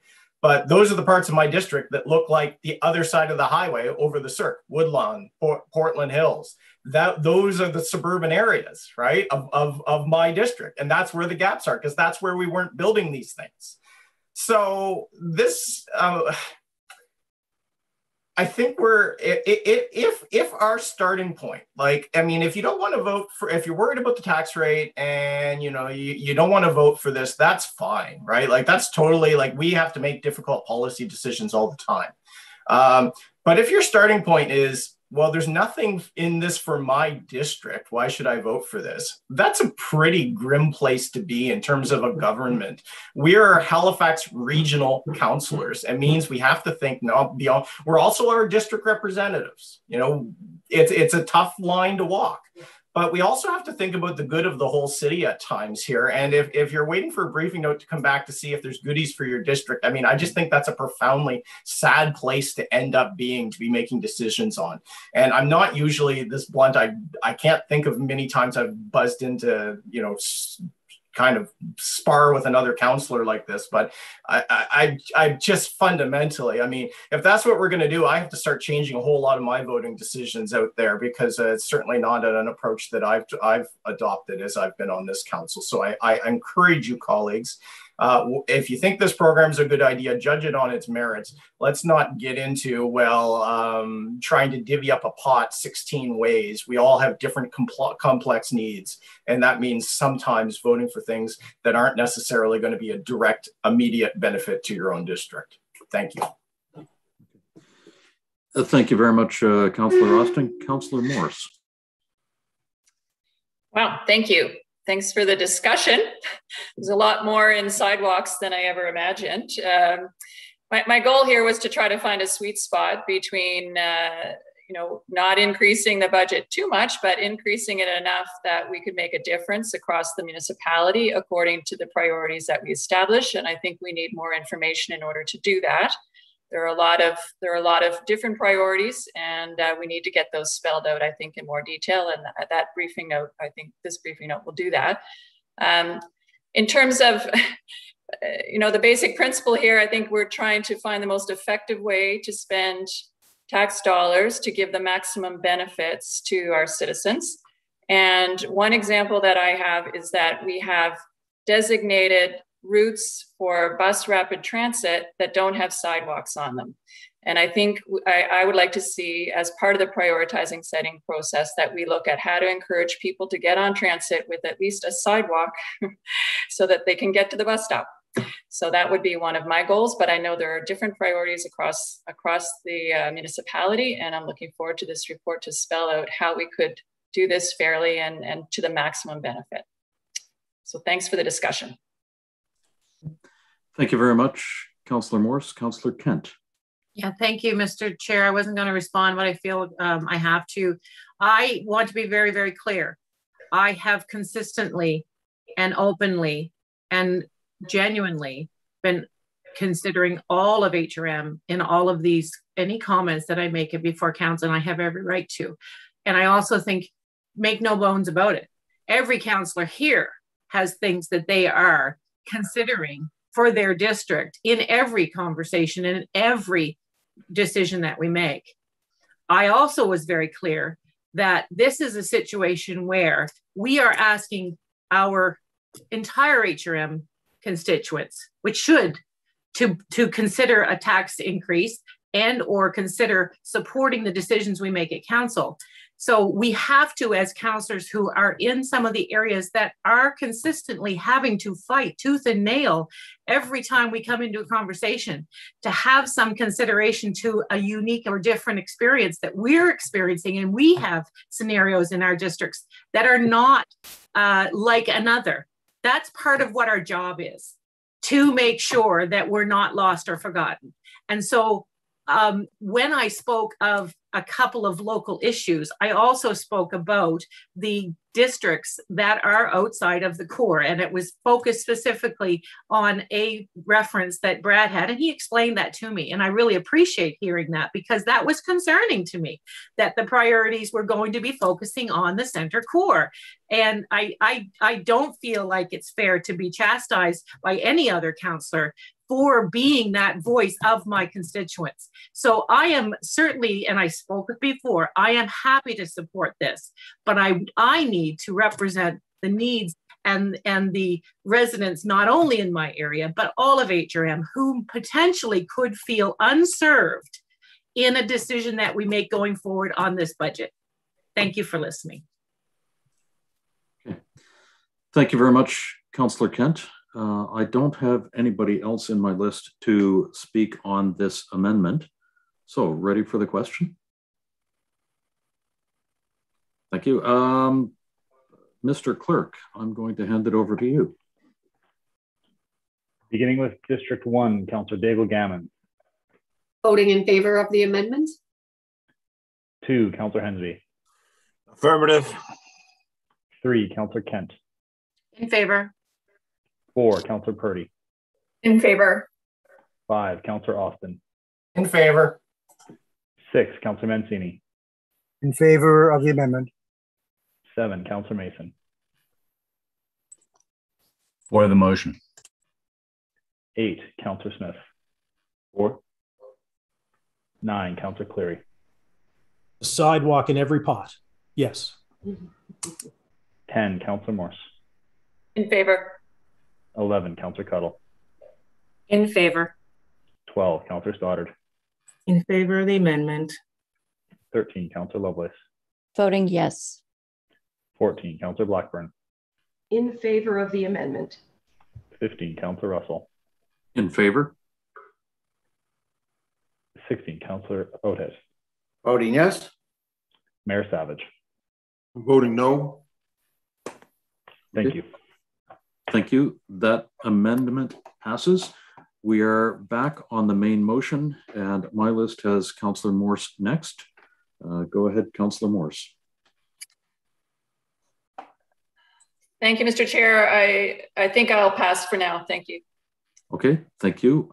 Councillor Stoddard is next on the main motion. Go ahead, Councillor Stoddard. I think I'll pass for right now, Mr. Chair. Thank you. Okay, this is the easiest debate ever. Councillor Cleary is next. Go ahead. Thank you, Mr. Chair. A couple of quick ones, and I'll put them both out there because they might be answered by the same person or people. First one is the street recap budget is about 37 million. I think 32 million is new money for this year. The rest is carryover from last year because we can't always spend what we budget every year. How much of the street recapitalization budget would you estimate is going towards traffic calming of some type? Because when we take a complete streets look, and I know these projects are getting more complex and adding more elements to them. Is there an estimate in terms of either proportion or dollar money? Because in past years, I've tried to move money, say, from street recapitalization to traffic calming, and I don't think I need to do that this year because A, staff have already put in a relatively high amount for traffic calming, and B, if the street recap budget is, significantly going towards traffic calming initiatives. However, and the reason I ask this is in discussions we've had, and I know Councillor Outhit was going down a similar path, that do we need to add more money to traffic calming if we're already spending millions of dollars out of just the recapitalization budget on traffic calming? Because when we had the discussion a few days ago, the implication might be that if, for example, we decide to not, change the traffic calming administrative order, as things get recapitalized, maybe we won't do those streets if they're not a priority street or something along those lines. The second question is in the AAA network, we are looking at spending about $19.4 million over the next 4 years. We had $25 million budgeted. I don't remember us spending $6 million last year. on AAA. We certainly didn't get a lot of projects done. So did we actually spend that $5 or $6 million last year? And you know, I guess an ancillary question is, why are we so late in getting the AAA network done? You know, 2022 was supposed to be when we had it finished. Now it's pushed out to 2025. So those are my two questions, Mr. Chair. Okay. Thank you. Go ahead, Brad. Great questions, Councillor, as always. Thank you. So I don't have that number at my fingertips, but we can get it. Certainly, we focused this year on getting all of the councillors their traffic calming projects in their lists. However, we did not, you know, we haven't divvied it up as to what's an integrated project, what's a standalone. However, we know those, and we can get that number. So I'll have to haul that away, and I'll respond to all of council with that number. In terms of the AAA bike network, I'm going to ask either Dave or Dave McIsaac. I'll just, council, we are dealing with some COVID pieces this morning, so we're doing our best to cover these, cover this meeting. I think Dave McIsaac should be available to comment on this further. But I will say on the AAA bike network, I understand. And when I joined TPW, there was a report absolutely that said 2022 would be the date. I can tell you upon taking over, I knew that was unreasonable. We've communicated that since. However, I'll ask Dave to fill in kind of the details, the specific details that you've asked around the $6 million. But in terms of overall, what, you know, the lesson learned here is retrofitting a AAA bike network into the existing street grid, as you well know, has become very difficult. It requires a lot of consultation, requires a lot of land acquisitions, a lot of land coordination with new development. And with that, I'm going to turn it over to, not to mention the new designs, I'm going to turn it over to Dave McIsaac, hopefully to pick up on any details around your financial question. Okay, thank you very much. Dave McIsaac is just making his way into the meeting at this point, it seems. Yeah, I don't know if Dave Hughley can handle it. And I apologize for this. We have a few things going on in the background. Right. No worries. Mr. Chair, if you wanted to go to the next speaker, maybe when Dave McIsaac's online, he could then jump in. I believe Mr. McIsaac has joined us. Good morning. Sorry, folks, I'm having a little bit of connectivity issues here. So on the, I think that you're asking me to talk about what we accomplished last year for about $5 million. That just for projects. If I may, for everybody at home, this is Dave McIsaac. Unfortunately, we don't have video for that right now. Sure. So David McIsaac, manager of active transportation. Some of the projects last year were the Wise Road bike lane. Tony, if I can interrupt again, I'm sorry. Councillor Mancini, you weren't muted there for a second, but you are now. Thank you. Go ahead, Dave. Sorry to interrupt. Wise Road protected bike lane, which was sort of the Dartmouth side of the McDonald Bridge Bikeway Connectors project. We got some local street bikeway built in the north end of the peninsula on Lehman Drive. The Dahlia Oak project is at least partially complete construction over in Dartmouth. And we had a project to install some new signals at Oxford Street from Allen to Oak. So those were, there might be one more, but we also did a bit of retrofit on some of our existing facilities, adding some permanent pavement markings, but that would cover the lion's share of what we were able to accomplish and what that money went toward in 2021. Okay, thank you, Mr. Chair. Okay, thank you very much, Councillor Cleary. Councillor Lovelace, Deputy Mayor. Thank you, Chair Russell. So I've got a bunch of comments specific to E5. That is the Bedford West Road oversizing. So I recognize that the West Bedford, master plan is in execution right now. We're moving forward. fast and furiously with changes on Larry UTEC, much needed changes, including the roundabouts that will be currently is almost completed, and the one that we need next year for before the new schools open on Larry UTEC. So that's great to see that work happening. Unfortunately, what we don't have is a plan to mitigate the consistent flooding that's been happening since Hammers Plains Road was widened in 2012. So for 10 years, the Hammers Plains Road, which is a major corridor between the South Shore, Bedford, Dartmouth, all of the municipality, consistently floods because of issues with stormwater management. Road infrastructure is deficient.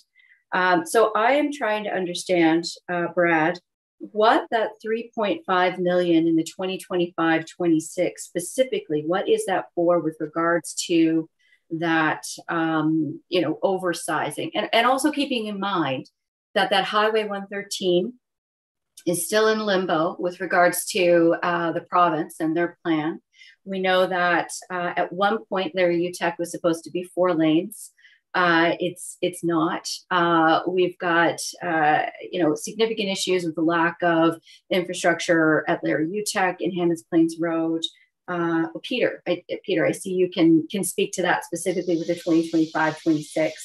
And wondering, is this money to raise the Hammers Plains Road at Blue Water? I'm just looking for some solutions. Thank you. Yeah, certainly through you, Mr. Chair, to the councillor. So the money that's programmed in the 4-year budget in 25-26 is $3.5 million, and that's programmed for an expansion to the intersection of the Larry UTEC Boulevard and Hammons Plains Road. And that was part of the master plan that was approved by council, I believe, in June of 2020. There was an update brought back to council for the Bedford West Master Transportation Plan. That is not earmarked for the remedial work required to eliminate the flooding. And I think you're referring to the flooding in the area of the Blue Water Road on the Hammons Plains Road. So none of that money is earmarked for that purpose. There is in the climate action capital plan, and I can appreciate there's not a lot of detail on this in the capital budget book, but there is a report that went through ESSC this week. It'll be coming to council in January that will provide more detail on the climate action work writ large, some of which relates to a critical infrastructure analysis. So there's $600,000 program that council will see this in, actually it's already a matter of the public record.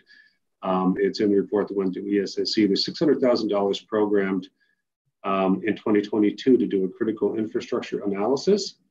And I would anticipate that will shed more light on the Blue Water Road flooding issue. There's that, and there's several other major corridors that, as council is aware, consistently flood. So I would, and I know you didn't ask about this, but I'll just mention them. Areas like the Bedford Highway that floods, Shore Road and Eastern Passage, Hammons Plains Road, and so I would expect this critical infrastructure analysis will shed more light on those as well. Okay, I think what I'd like to do, thank you for that, Peter. I recognize there are a lot of moving parts here. What I'd like to do, Chair Russell, is just put an amendment on the floor for consideration, if I may. And I will also put that in the chat. So I move that Budget Committee request a briefing note on 1, road network infrastructure improvements and proposed timing of implementation to resolve infrastructure deficiencies, lack of traffic control and stormwater management, and alleviating congestion on Hammons Plains Road from Blue Water Road to Larry UTEC Boulevard. Moving the 3.5 million from Bedford West oversizing to the proposed 2024-25 capital budget. Second. Thank you. Thank you. Would you mind, when somebody else is speaking, would you mind putting that in the chat and also emailing it to the clerk and myself? Yep. Oh, we have it in the chat. Great. Thank you. Thank you. So while I completely appreciate that there are different, things at play here, what I'm looking for from staff is a comprehensive viewpoint for residents right now to help them understand what the big plan is. Because, you know, at one point there was, I believe, a plan, Peter, if you can speak to this, for the 2028, 2029 year to address Larry UTEC. It sounds like we are kind of moving that up a bit, but overall, there isn't any kind of comprehensive, you know, functional plan for the Hammonds Plains Road. You know, and maybe Councillor Othit could speak to that, but obviously the connection between Bedford Highway up to Larry UTEC, you know, through to the interchange at 102, with the growth of West Bedford that we're seeing right now, I just would like to have an overview of what is the timing for all of these pieces. You know, because the report that said Larry UTEC was going to be a 4-lane highway, you know, people are still wondering, well, what happened to that concept, and why are there no left turning lanes or right turning lanes? You know, in this overall development, Lucasville obviously is a bigger issue, and I made a motion, and thank you to my colleagues for supporting that. But just really looking forward to seeing the plan, you know, and the timing of that, considering the new developments that we have coming online in the Hammonds Plains, West Bedford area in the next few years. Thank you. Great. Thank you very much, Councillor Lovelace. Peter, would you like to respond? Yes, thank you, Mr. Chair. Just maybe one comment, I think, to the councillor on the timing aspect. I think the 2028 timeframe you referred to relates to the previous master plan that was approved, and there was, and that was when the upgrade to the Hammonds Plains Road, Larry UTEC Boulevard interchange was anticipated to occur, I believe, speaking from memory now, but I think that was in 2028, and that was amended last year in June by council to move it ahead to 2025. Okay, thank you. Thank you very much, Peter and Councillor Lovelace. Councillor Othit, go ahead. Thank you, Mr. Chair, and I certainly will be supporting this. So this is to move it ahead to 24-25, which is similar to what I'm going to bring forward later today on the, hopefully later this morning, on the fire station situation where we have this incredible growth. Peter, I don't know if you want to speak to this quickly or not. I mean, Pam made some great comments there. We did pass the revised plan, the contribution plan, if you will, for that road. And of course, a good portion of it is funded by the CCCs, but there is some urgency here. And I don't think I'm speaking out of turn or exaggerating when I say that even during COVID, this road is at capacity. I've heard you say that yourself, Peter. I don't think I'm putting words in your mouth, that we are going to have to address this with some urgency before we start continuing to build the way we've been building. So I don't know if you have any comments on that, Peter, but I will be happy to support this motion. But I think we need I think what we really need is I think a plan is there, but I think we really need a funding plan with timelines, if you will, to what we're going to do. And things like left turning lanes and the second roundabout, et cetera, are all there in the plan, but we need a funding model and a timeline for those, because it just can't go on and on while we keep building and building. Thanks. Peter, if you had thoughts, I'd appreciate it. Nothing specific, Mr. Chair, through you, other than to say that I do share your views on that, and you are right, you and I have had conversations. And the Larry UTEC Boulevard corridor was somewhat unique in that even during COVID, it really didn't, you know, it was maybe the only corridor. We go back and look at the updates that we were getting on traffic volumes, and we really didn't see a noticeable decrease in traffic on that corridor. So I think I do share your view that we need to look into it, and we need to understand just what exactly is going on out there. All right, I'll take that as a yes, and thank you very much. I'll quote while I'm ahead. Okay, thank you very much. I don't see anybody else on my list to speak to this. Once again, the motion is that the Budget Committee request a briefing note on road network infrastructure improvements and proposed timing of implementation to resolve infrastructure deficiencies, lack of traffic control and stormwater management, and alleviating congestion on Hammonds Plains Road from Blue Water Road to Larry Utek Boulevard, and 2, moving the $3.5 million for Bedford West oversizing to the proposed 2024-25 capital budget. Ready for the question? Question? Question has been called. Over to you, Ian.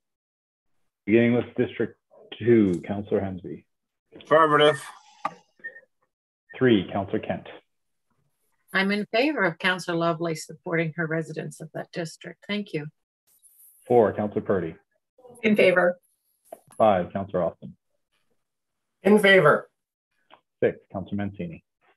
Voting in favor. 7, Councillor Mason. In favor. 8, Councillor Smith. 4. 9, Councillor Cleary. Sure. 10, Councillor Morse. In favor. 11, Councillor Cuddle. In favor? 12, Councillor Stoddard. Favor the motion. 13, Deputy Mayor Lovelace. Voting yes. 14, Councillor Blackburn. Voting in favor of the motion. 15, Councillor Russell. In favor. 16, Councillor Offit. Yeah, I think I'll support it. Thanks. Mayor Savage. In favor. 1, Councillor Daigle Gammon. Voting in favor. Thank you. Super. Thank you very much. That motion passes. We are back on the main motion, and the next speaker is Councillor Mason. Go ahead. All right. Thank you, Mr. Chair. A couple quick things. I want to second Councillor Austin's concerns about the streetscaping from before the 2012 period. But I think the issue is that street improvements were done all over HRM, but there was no operating cost of capital increase, right? So we've got $50,000 there, and we kept adding and adding and adding and adding, and now you have things that are 10 and 12 and 15 and 20 years old that are falling apart. So Gottingen Street, Quinpool, Portland. My favorite one is Bedford Row by the old triangle and the behind the Scotiabank and the Federal Building. You know, that was a great project for its day, but it hasn't hardly seen a lick of investment since. And so now we have a significant deferred maintenance problem. And so I would encourage staff to look at that and come back with some thoughts on that. I have said before, we're not going to get it done in 1 year, but if we understood the scope of this is how much money these assets cost to replace. And so 2 to 4% should be being invested every year in maintenance, and it isn't. So there's that. I guess, I think we need to have a big, long conversation about, capital and operating and how we make sure that different community councils, different regions are getting an adequate investment. We have to kind of recognize the difference between making sure all residents have a fair shake on something closer to a per capita basis to investment for residential services, but also that we recognize that we're going to have a different level of investment in commercial cores that generate significant parts of commercial taxes, which is why, not to make it about downtown, I think we need to put millions of dollars into Burnside sidewalks, because all of our residents go there to work, and they're not going to take buses in old Burnside in the winter if they have to walk in the road because there's no sidewalks. So I think things like that are entirely reasonable. But I think that's a conversation for developing policy, because really the budget, as I've said before, comes out at the end of the policy. So we have to have those broad conversations about what do we value, and then how are we going to prioritize things. And then, just like we're talking about with the traffic calming, it'll come out the other end, and some of us will get what we want. Some of us won't get what we want, because it's going to be based on evidence and policy. My question for the CAO and the CFO is this. It's not related to either one of those things, is about our carbon budget. I'm increasingly concerned that we're not seeing the carbon budget piece fully reflected in the budget. And I'm wondering, if there has been an analysis of where we're at in terms of meeting our Halifax goals for this year with the capital budget, and whether or not the business units will be coming back and talking about what they're doing this year and in the subsequent years to hit our carbon neutral goal in 2030. I feel like at this point, we need every business unit to come in and talk about how they're changing their operations and making investments to meet the carbon budget and the carbon goals of HRM. And I know it's pretty late in the game to start talking like this, but I kind of thought it would happen, a little bit of naivete on my part, because we have this goal of 2030. So obviously we need to be working on it. So I'd like some commentary from senior staff. Like, you know, do I need a motion on that? Are we going to get that? What are we doing to make sure that the council is seeing that that project is moving forward in a way that we've, I directed that it happen? Thank you, Mr. Chair. Thank you. Go ahead, John. Thank you, Mr. Chair, and I invite other colleagues, including perhaps Kelly and John, Jerry, to wade in as they see fit. So, no, you don't need a motion, because in the business plans that you'll see coming before council, every business unit will have a Halifax section in there saying what they have done in the past year and what they plan to do in the coming year, and all that. So that's on the operating budget side. In the capital budget, as you know, we have a lot of Halifax-like things that are happening there, and embedded in the capital budget per se. So no, you don't really need a motion on this, because it will all be laid out for you in the business plan. Okay. Thank you. Go ahead, Jerry. Thank you, Mr. Chair. Not much more to add from what Jacques said, but yeah, in this year's business plans, we will have a slide for each business unit on Halifax deliverables.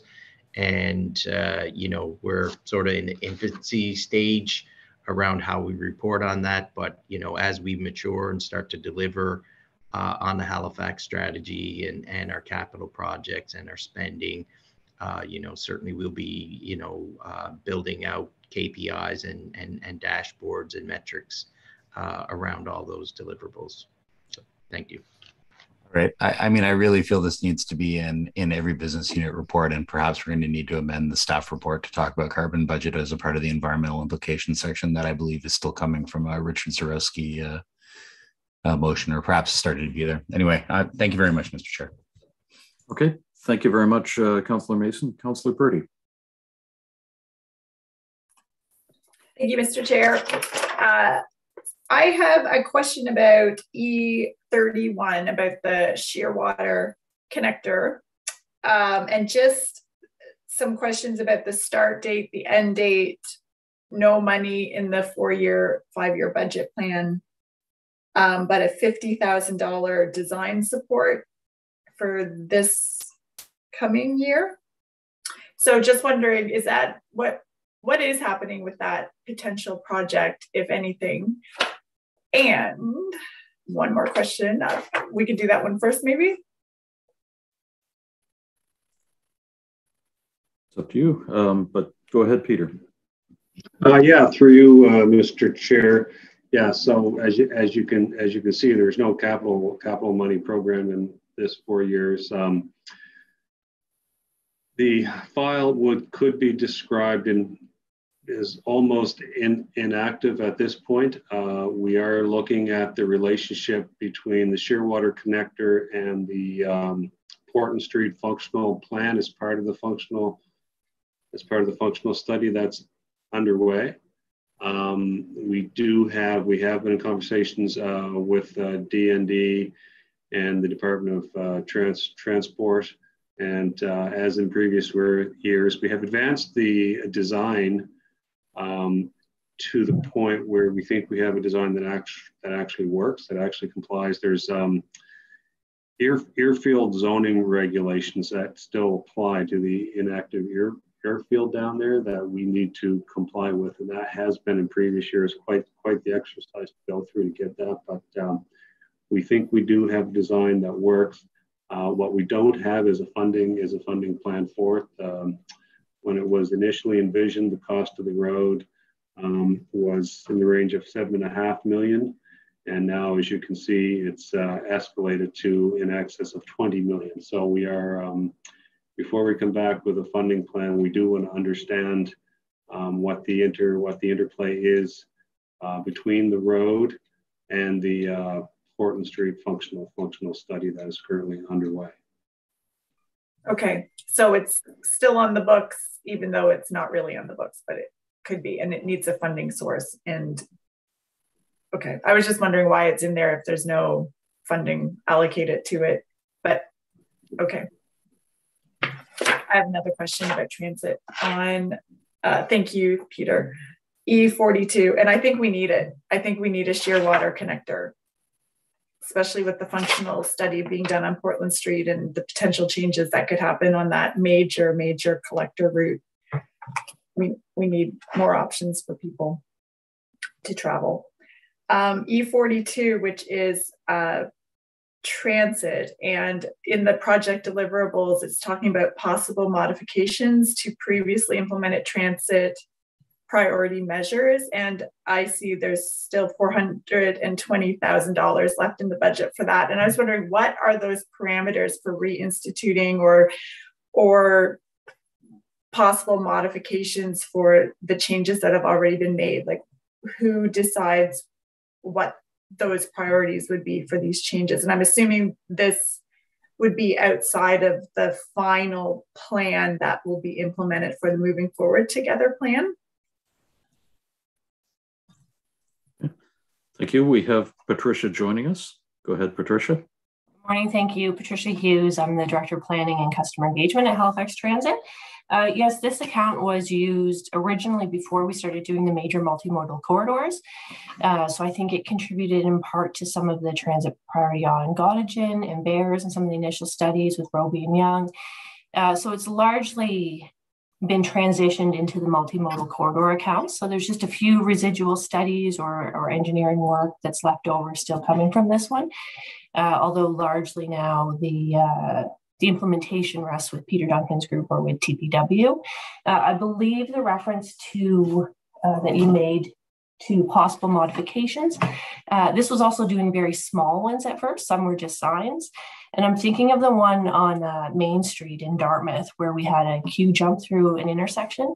And then we just extended it a bit further, and we thought it was going back a little bit, and we were working with the province. So that one happened over several years with just some tweaking. So this account we expect will go away shortly, just the residual now, and we're not looking for new money. So going forward, we're working on the transit priority measures in a more collaborative way as part of the bigger projects. Okay. Thank you. Okay. Thank you very much, Councillor Purdy. Councillor Outfit. Thank you, Mr. Chair. And I circulated a motion this morning, amendment motion to my colleagues and also to the clerk. I don't think this will be too controversial. It's just trying to move this forward a little sooner in our capital plan list, and that's the fire station on the Halifax Plains Road, where we purchased the land several years ago now. And I've asked that we look at how we could do that by perhaps delaying another project. Potential impact on obviously an upcoming tax increases, not this year, and of course the potential to use even some debt to help fund this. The other thing, and I don't know if Peter or Jerry want us, I know you want me to put it on the floor. If Peter or Jerry want me to ask this or not, but I also think that we've got to use things like D-transfer tax, the CCCs, development fees, etc. We have got to find other funding sources for all these things we need in our growing districts, and we've got to get our house in order before Port Wallace, etc. Because this growth comes at costs, and we grow the tax base, we'll grow the sources of revenue. I've named some of those, but we have got to get these services in there sooner. I am very worried. 2 more schools being built, more seniors facilities being built, and fire trucks don't do well going up hills. And we all know, of course, about the growth in the Lyra UTEC area, the Halifax Plains area, the West Bedford area. So I move that the Budget Committee request a briefing support regarding moving the construction of the proposed Halifax Fire Department headquarters and fire station on the Halifax Plains Road to the proposed 2023 capital budget. This briefing note should include funding options such as delaying another project, potential impact on upcoming tax increases, and potential use of debt in order to fund it. I'd also add that we could look at CCCs, dev fees, etc. So moved. Seconded by Councillor Mancini. Okay, go ahead. I don't think I need to say anything more, Mr. Chair, because you let me say it before I put up the motion on. So thanks very much.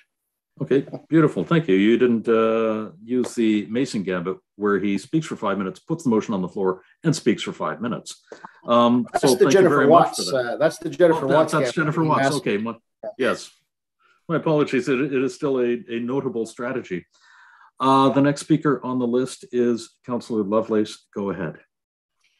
Thank you, Chair Russell. So I completely support this. I recognize, though, and maybe staff can speak to this, that we haven't yet confirmed that this is a net new station. So I think it's important too for us to recognize, that. But in addition to that issue, we have not, as I said, not maybe new, hopefully new, considering how quickly we're growing.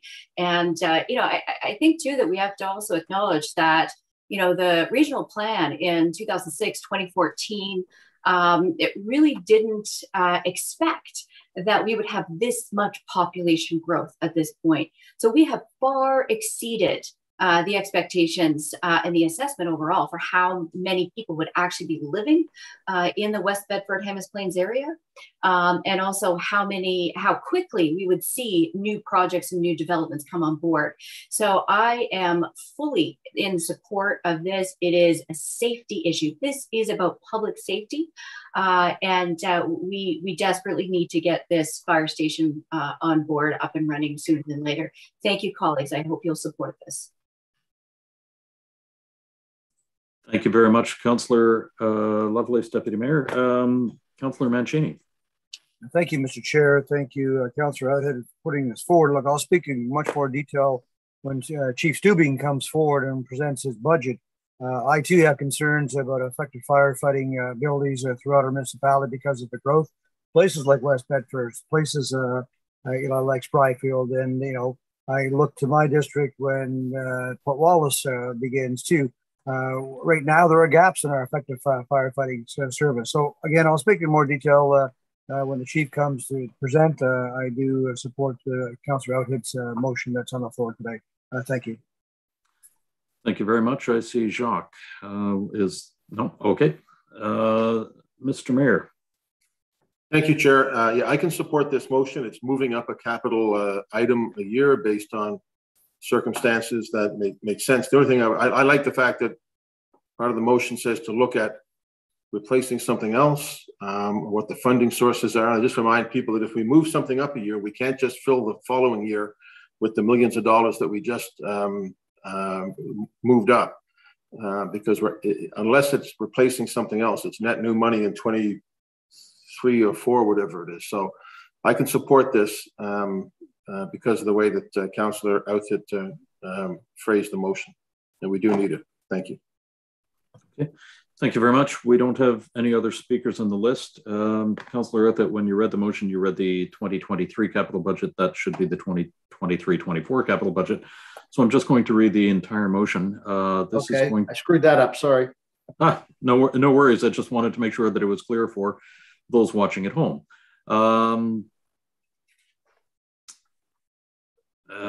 I would just like to read the motion as I have it, and that is that the Budget Committee request a briefing note regarding moving the construction of the Halifax Fire Headquarters and Fire Station on the Hammonds Plains Road to the proposed 2023-24 capital budget. This briefing note should include funding options such as delaying another project, potential impact on upcoming taxes, increases, and potential use of debt in order to fund it. Seeing nobody else on the list, are we ready for the question? Question. The question's been called. Ian, it's over to you. Beginning with District 3, Councillor Kent. In favor. 4, Councillor Purdy. In favor. 5, Councillor Austin. In favor. 6, Councillor Mancini. In favor. 7, Councillor Mason. For the motion. 8, Councillor Smith. 4. 9, Councillor Cleary. Yes. 10, Councillor Morse. In favor. 11, Councillor Cuddle. In favor. 12, Councillor Stoddard. In favor of the motion. 13, Deputy Mayor Lovelace. Voting yes. 14, Councillor Blackburn. Voting in favor of the motion. 15, Chair Russell. In favor. 16, Councillor Outhead. Voting yes. Mayor Savage. In favor. 1, Councillor Daigle Gammon. Voting in favor. And 2, Councillor Hensley. Affirmative. Thank you. Thank you. That motion passes. We are back on the main motion, and the next speaker on my list is Councillor Hensby.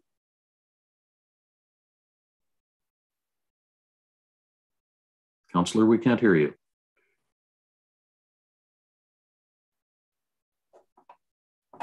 Want to pass on to the next person, please? Okay, thank you very much. The next person is the mayor. Mayor Savage, go ahead. Yes, thank you, Chair. Just a couple of short snappers, I think, and hope on roads, active transportation, bridges. A couple of questions. E6, the Burnside connector. I think it just shows our portion of it. I want to ask. I don't know if it's Peter or who it would be would answer the question. What is the total cost of that project, if you could remind us, and what we're paying on it as our cost share? And secondly, is it actually going to get started in 22, 23?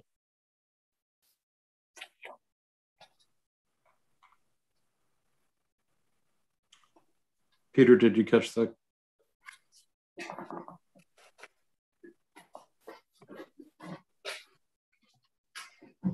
Yeah, sorry about that, Mr. Chair. I was having a hard time turning my video microphone. That's actually administered. That capital project's administered through our business parks group. So I believe I'm going to pass it over to John McPherson.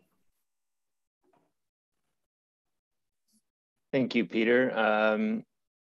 Mr. Chair, through you to the mayor. I'm going to need to take that away and get back to the committee with those details. We're missing the appropriate person on the call here today. Okay, I get that. It's close to Christmas, but I want just a little note on what the whole cost is, and realistically, what I'm trying to get at: are we really going to spend $4 million in 22, 23 on that one? The other one is similar, and that's on the Windsor Street Exchange project. Are we going to get at that one? And I probably need a note on this as well. It may not be something people could answer now, but just exactly how the other orders of government and partners are funding that. What's the profile each year? It doesn't seem to be consistent. How much we spend as a percentage of the total project. So if I can get a note on that, but also, and that doesn't have to be today, 22, 23, are we good to go on that? It was going to originally start earlier. I just want to know if we're really ready to go on the Windsor Street Exchange, which is a big deal. Yes, through you, Mr. Mayor, I will have to get back to you with a brief note on the funding from the other orders of government with regards to the schedule. Yeah, at this point, we're still slated to start some construction in 2023, with the bulk of the construction being carried out over 2024 and 2025.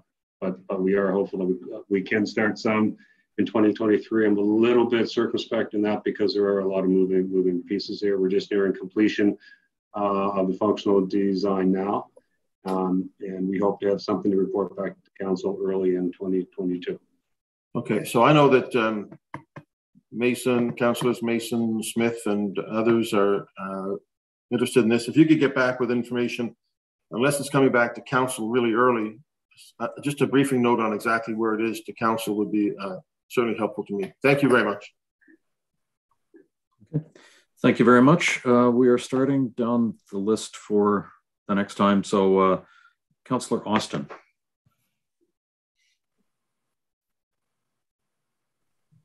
Thank you, Mr. Chair. So I wanted to ask about transit, about the fare modernization piece. It's noted in the budget for, I think it's 1.5, 1.6. I don't have it exactly in front of me. This was something we had hoped to have this year, just based on staff comments before. And I'm just wondering what the status of that is. Are we finally going to do this? Like, at what point do we stop budgeting 1.5, 1.6 million for this if it's not going to ever happen? And so I'm just wanting some reassurance from transit where that actually is. Sure, happy to do so. Dave Riggy, Executive Director, Halifax Transit, through the chair to the Budget Committee. So yes, we are in the very final stages of procurement. We've identified the preferred vendor and are now working through just the final stages to get the contract awarded. So yes, I certainly share your thoughts on that, Councillor. But we are on the home stretch now. So the first phase of that project is about $100,000. That's just the without a whole lot of infrastructure. But then the second phase is that 1.5 million, which is actually putting validators on board the buses. So we are very, very, very close. Okay, well, that's a relief to hear that we will shortly actually have a demonstrable proof of this project actually moving somewhere, because I know we've all been waiting on it a long, long time. Thank you for that. Okay, thank you very much, Councillor Smith. Thank you, Chair. So I have two new questions. So if I would have, my most didn't stop before, I would have been done. So really quickly, just understanding new playground. It's great to see St. Stephen's will be getting upgrades in their playground. I'm curious from staff related to St. Joseph St. McKay, which that playground is maybe 5 or less years old, and that school is being recapitalized. I just wonder what we do with newish playgrounds that are not going to be, we wouldn't destroy it, but we also want to put it back, because I know that we are keeping that playground. Well, I would hope that we're keeping it because it's pretty new and that would go onto the new school. So I'm just wondering what's the plan for the SGM playground, or are they going to get a new playground? And if so, I think we should transfer that to another community that might be able to use a pretty brand new playground. So that's first one. The other one might be for you again, Jeff, and we're going to have a meeting relatively soonish related to the Africville rehabilitation for the walkway and the boat launch.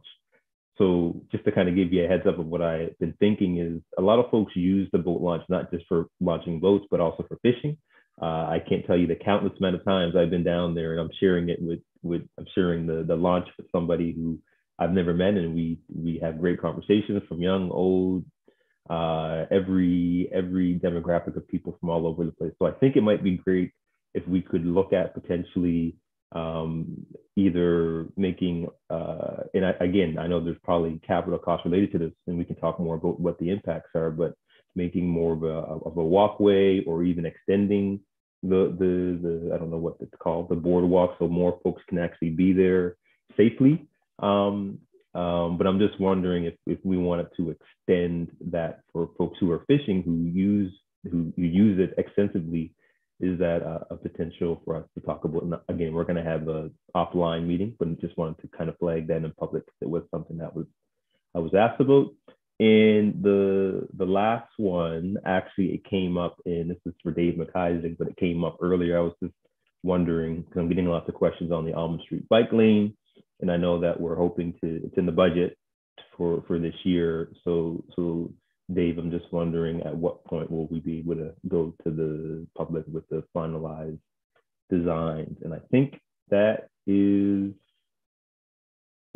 it for questions for me. Thank you. Okay. Thank you, Councillor Smith.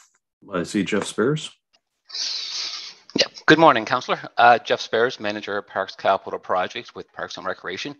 Through you, Mr. Chairman, to the Councillor, with respect to St. Joseph's and the school, we are having ongoing meetings with HRCE to discuss relocation of the playground on the same site, removal and disposed of at a different site, and or a new playground at the school. So those discussions are ongoing with HRCE, and I can keep you updated, Councillor, on what our decisions are with respect to that future playground. But the school will have a playground put back in, whether it's the same playground or a new one.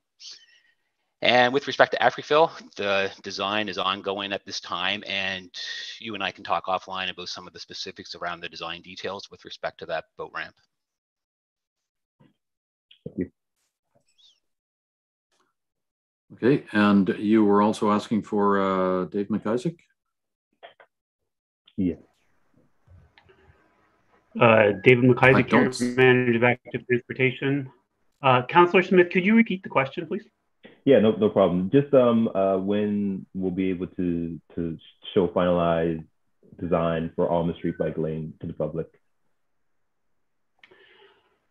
Well, we're finished the consultation for that project, and we are, basically in the detailed design phase right now. So we didn't intend to go back out to the public. No, kind just, of in the state. Just being able to say, hey, this is what's going to be built. We could typically we start putting out information as it's being built on the website. So right, if okay, you have some specific questions or have some constituents with some questions about what it will look like, we could provide that information to you. It's going to be unidirectional, protected bike lanes, and there's going to be a report to council. I think we're going to try to get that to you on January the 27th for approval of the project. That would go to Transportation Standing Committee. I believe that's the current track for that report. In my time's up, but just to clarify, I don't mean for us to go back to the public. Just being able to say, hey, this is what we're building is what I was wondering. Yeah, for sure. That will all be very well explained in that council report. Okay, great, excellent. Thank you. Okay, thank you very much, Dave McIsaac and Councillor Smith. Councillor Cuttle. Thank you, Mr. Chair. I just have another question here. It's about the Herring Cove major strategic multimodal corridor. And I'm just looking at the budget, and I see that, a previously approved budget, we have 500,000, and then we're not looking for more funding for that until 25-26. And knowing that we've approved the 90% design on phase 1 and moving to the 60% design on phase 2, I'm just wondering, and only 5 million in 2025-26, what is the timeline on the implementation of this project? And how does that relate to, the BRT, the implementation of the BRT, and other, I know tied into this whole functional plan is upgrades to sidewalks, because we don't have continuous sidewalks. But I'm just wondering if someone could just speak to the timeline on this work.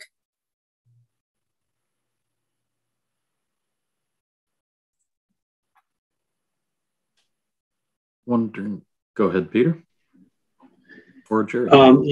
Maybe through you, Mr. Chair, I can start, and Dave Hubie may want to jump in and give some more background on the actual details of the construction. But right now, in the 10-year capital plan that we have worked out between planning and development and TPW and Halifax Transit, we're looking, so the $5 million that's programmed within this 4-year cycle is to begin the construction between Armdale Rotary and the Purcell's Cove Road. And there are some land acquisition issues there as well, I think. And then construction is anticipated to continue in phases, spending anywhere between $2 to $5 million per year between 2025 and 2030.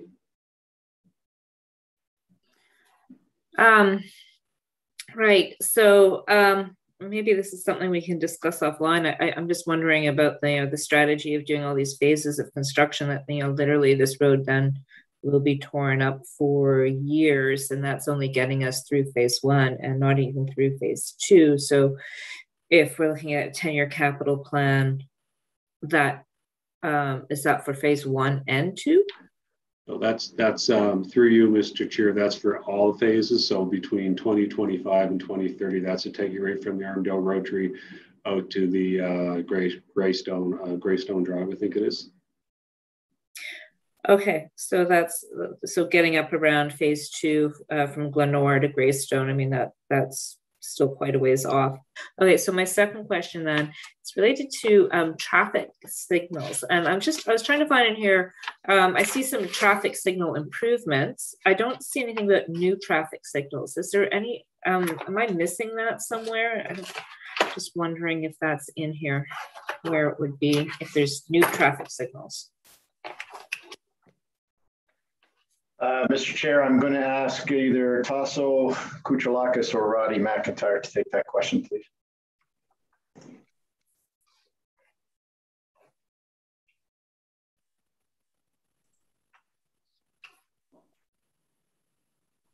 Do we have Tasso or someone else? Roddy, there we are. Okay. Hi, good afternoon, or good morning. So, Councillor, which was there a particular location you were interested in? Yeah, we've been talking about the location at Drysdale and Herring Cove Road, and that was recognized in the 2019 functional plan as needing a traffic signal. Recently, in talking with traffic, it's been moved to high priority.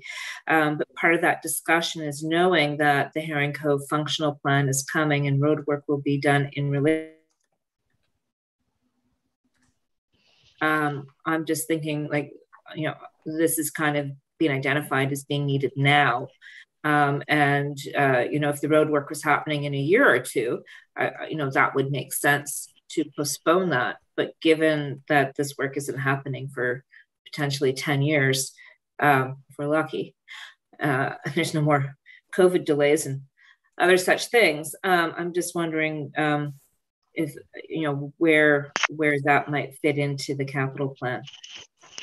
Okay, yeah, so through you, Mr. Chair, to the councillor, what we're doing at this time is we're working with staff with transportation planning, transportation planning, as they're working on the functional plan, recognizing that yes, that section is further out, but what we need to do is confirm what design requirements we need to consider for the signals, so that we don't we don't build something that is going to then have to be significantly modified when they do get there with the functional plan.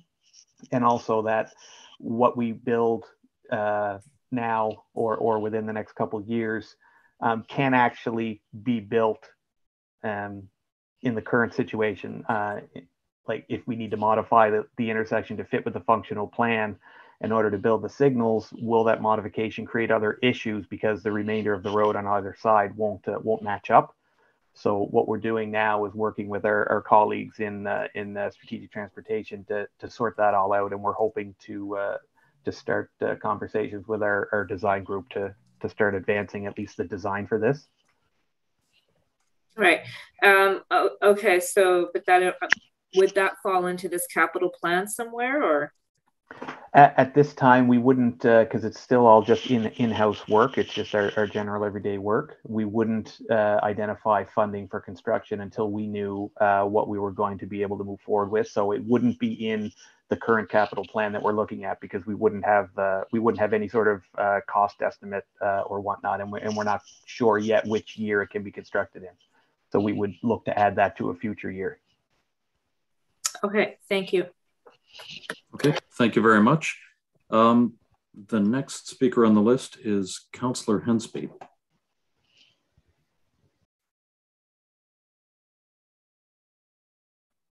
Councillor Hensby, are you there? Yes, sir, I am. Just had to unmute some stuff. There we go.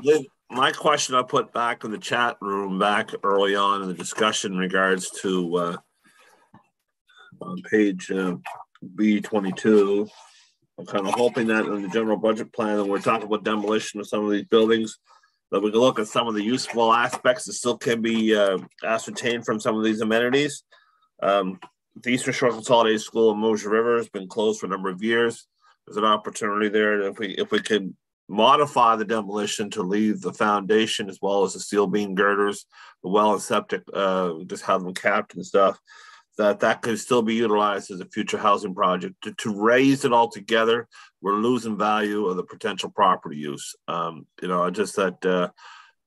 had some discussions with some developers in the area that they're interested in the concept, but the question is, at what price? They could get the property for $1 if we wish to sell it for $1 as is, but there's going to be a sizable investment just to modify the demolition for them or for the municipality. So if the municipality is going to put this kind of money, they got $400,000 in the budget for it, with $190 from unspent from last year.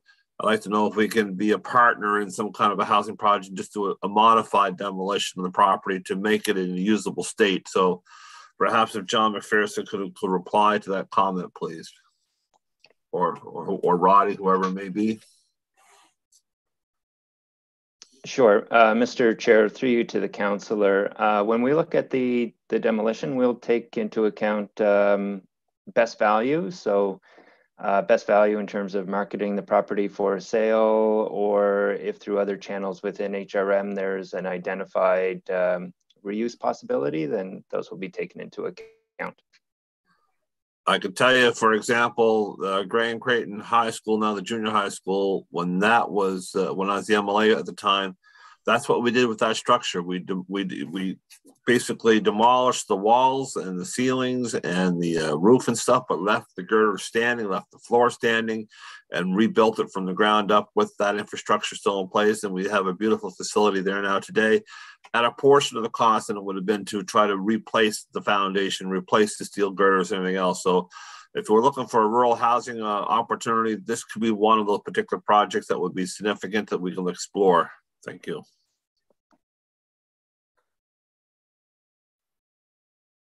Thank you. I'm not sure if that warrants a response. Well, do I need to put that in a staff report, or does staff just take that commentary at face value, or do I need to have a more concise directive? Would staff go ahead, Sean? Yeah, thank you very much, Mr. Chair. The answer is yes. You would need a motion on that. Thank you. Then, Mr. Chairman, I'll draft up something and put it in the chat. You can go on to the next speaker, please. Okay, we have 2 speakers left. Just to give you an essence of the timeline, and it would be better to send it via email to the clerk and myself rather than put it in the chat. Councillor Morse, go ahead. Thanks, Mr. Chair. Just a couple brief questions on Blue Mountain, Birch Cove Lakes, D13. We're significantly expanding the budget for this park, which is a candidate national park site. And I'm really happy to see that. I'm just wondering if staff could give a few more details about the trailhead parking lot. $500,000 seems like a lot. Are there any other amenities with that? And also we'll be spending $250,000 on park planning. Would other trailheads be considered as part of the park planning process? Thanks. Do we have someone? I see Jeff, go ahead. Good morning, Jeff Spares, Manager of Parks Capital Projects. Through you, Mr. Chairman, to the councillor. With respect to the proposed parking lot, the scope of work involves the associated gravels, concrete curb, pavement, and reinstatement. So $500,000 does seem like a lot of money, but the reality is that's what the new parking lot will cost. It also includes new sewer and water laterals for a future washroom building. And it'll include some amenities such as waste receptacles and ID signage. Great, thank you. Are you able to comment on the other funding for planning and that sort of thing, and whether there are other trailheads being considered as part of that process? I will defer the question to Nalini. She may have some more intel on the planning with future trailhead parking lots.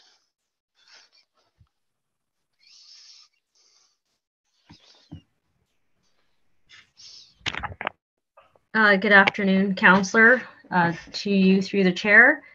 I can't see myself on this video, but I'm assuming that we you guys can see you. See me.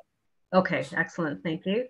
I'm going to speak to the item related to the park planning. If that's correct, Councillor Morse, you're interested in knowing a little bit more about the Parks Canada portion? That's correct. Thank you. Okay. Yeah, no problem. There's a series of background studies that are going to be done over initiated probably in January, because the staff report that Regional Council reviewed just got approved. So with that direction from Council, we will start to undertake all of that work in partnership with Parks Canada. And I believe they have a timeline on their end. So we are in the middle of working through contribution agreements with them, because they have their partnership involves financial support as well. So we will be able to provide a further update on the details of that contribution agreement related to the statement of collaboration in the next coming weeks. But things are progressing on that end in line with council's approval. I think that was last week. That's great. Thank you. Okay, no problem.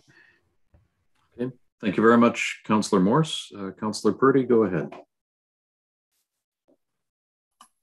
Thank you. Actually, I solved one of my problems here because I found what I was looking for. But the other, I just noticed something missing from the capital plan, and that is the Ross Road realignment. And I know that it's still in, you know, the very, very beginning stages of all the pieces that need to come together for this to happen. But just wondering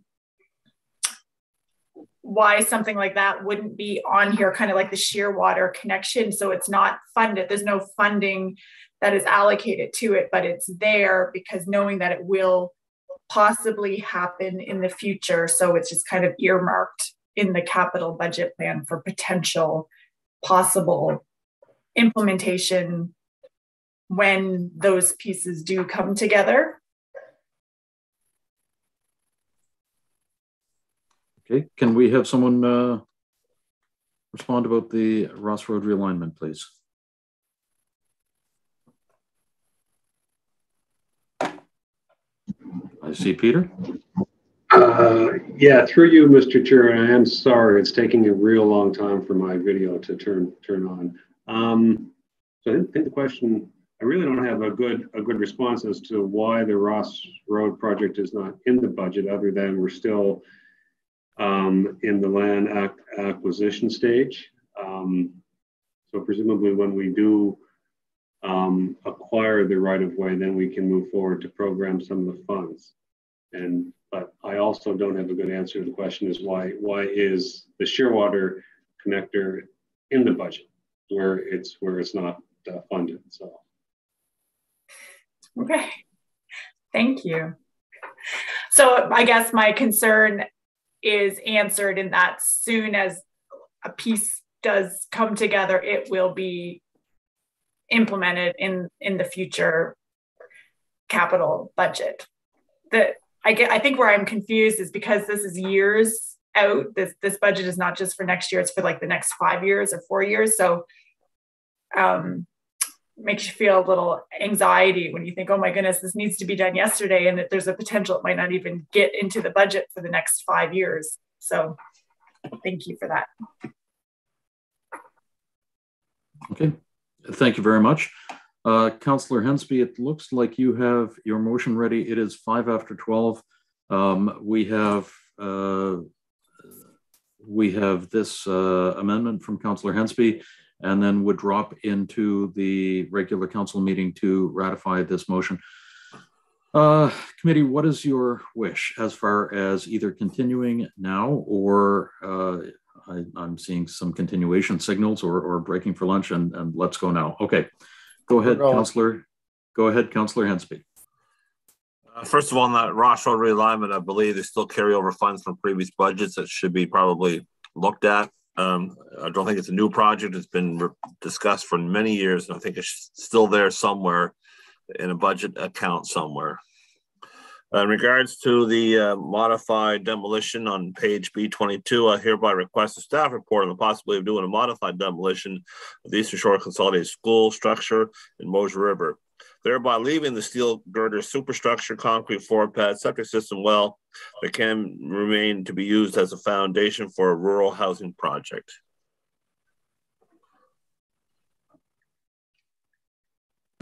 Thank you. That is effectively a motion. I have pasted into the chat, and I'm wondering if we could have a seconder for that. I see Councillor Kent signaling. Second. Okay, thank you. Go ahead, Councillor Hensby. Well, Mr. Chairman, we know that housing is an issue right across our municipality, even in the rural communities. we're having situations where even our seniors are looking at having to move out. This might be an opportunity where the superstructure of the school can be turned into an apartment building of some sort for the seniors to live in their own communities. This was recently done with the old school in East Jador. Right now, the Senior Solutions are converting that old school into an 18 unit apartment building for seniors. So it has been done there, and I believe it can be done elsewhere. And I also have another school yet to be coming to our possession in Tangier, which a similar situation can be. But I don't want that Tangier facility to fall in disarray as much as the Eastern Shore Consolidated School in Moose River has. So I think that once we get these surplus schools from our school board or from our regional education center, that we should not let them deteriorate. We need to act on them quickly to recapitalize that asset into something that community can use. I ask for council support, and looking at this as a modified demolition, we can do get rid of some of it, but not all of it. Thank you. Thank you. Just for clarification, Councillor Hensby, is this somewhere in the current budget book that we have? Page B22. Page B22. Thank you very much. Are there any speakers to this amendment, to this request for the staff report? I see Councillor Purdy. For everybody else, please indicate that in the chat. Go ahead, Councillor Purdy. Sorry, I need a third hand. Question about Councillor Hensby's amendment. Is there any risk or safety issue involved with not taking it, the demolition all the way down? That was my only question about that. Is there a reason why that couldn't or shouldn't happen? Do we have someone who can answer about the risk involved? Sure, Mr. Chair, through you to the councillor. That's certainly something that would need to be looked at. John, because we don't have your camera on, this is John McPherson. Go ahead, John. Okay, thank you. That would be something that we would have to look at as part of the staff report when we're looking at risks. I see John Draves. Would you like to expand on that? Mr. Chair, I'm just, I guess I'm just wondering if this is truly a budget motion or something that should be addressed by council on notice of motion in terms of the process versus the funding.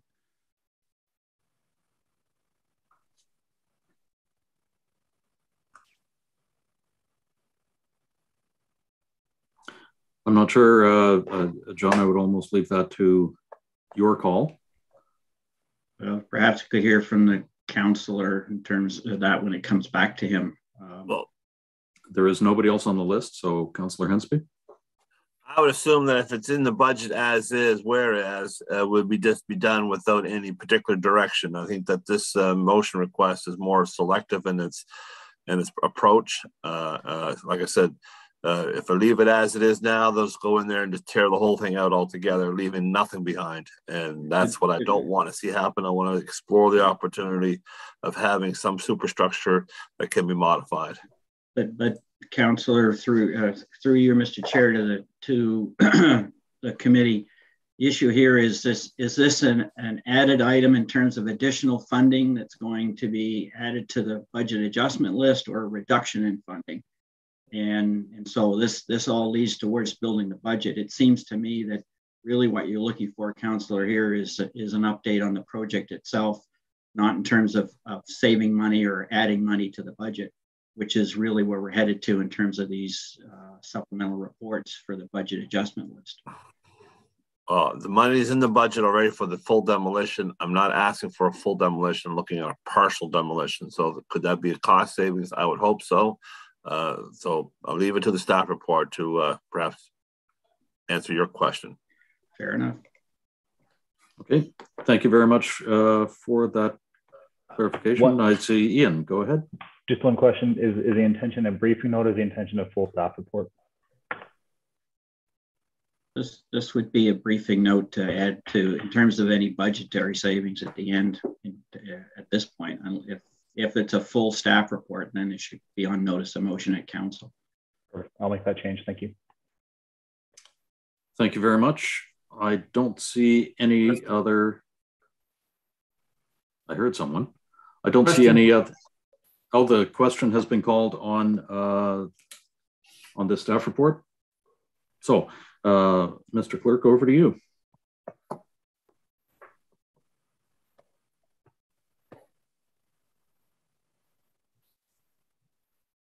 Beginning with District 4, Councillor Purdy.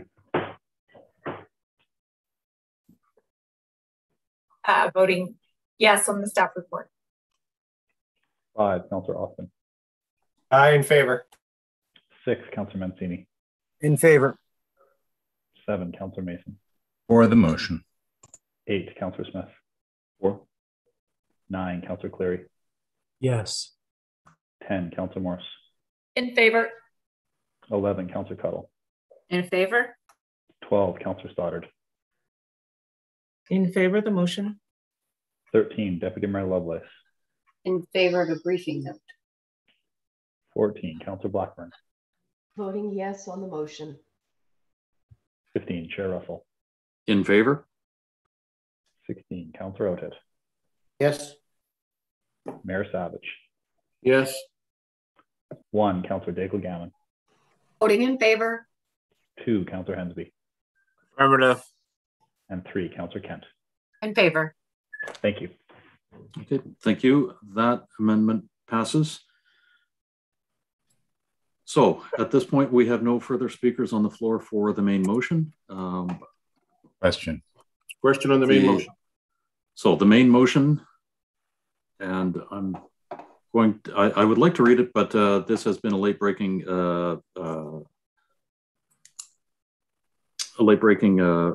report request, so I'm going to skip that. But the rest of the main motion is the Budget Committee recommend Halifax Regional Council 1 approve the base capital budget for 2022-23 and approve in principle the 23-24, 24-25, and 25-26 base capital outlooks as per attachments 1 and 2, subject to approval of external funding program applications.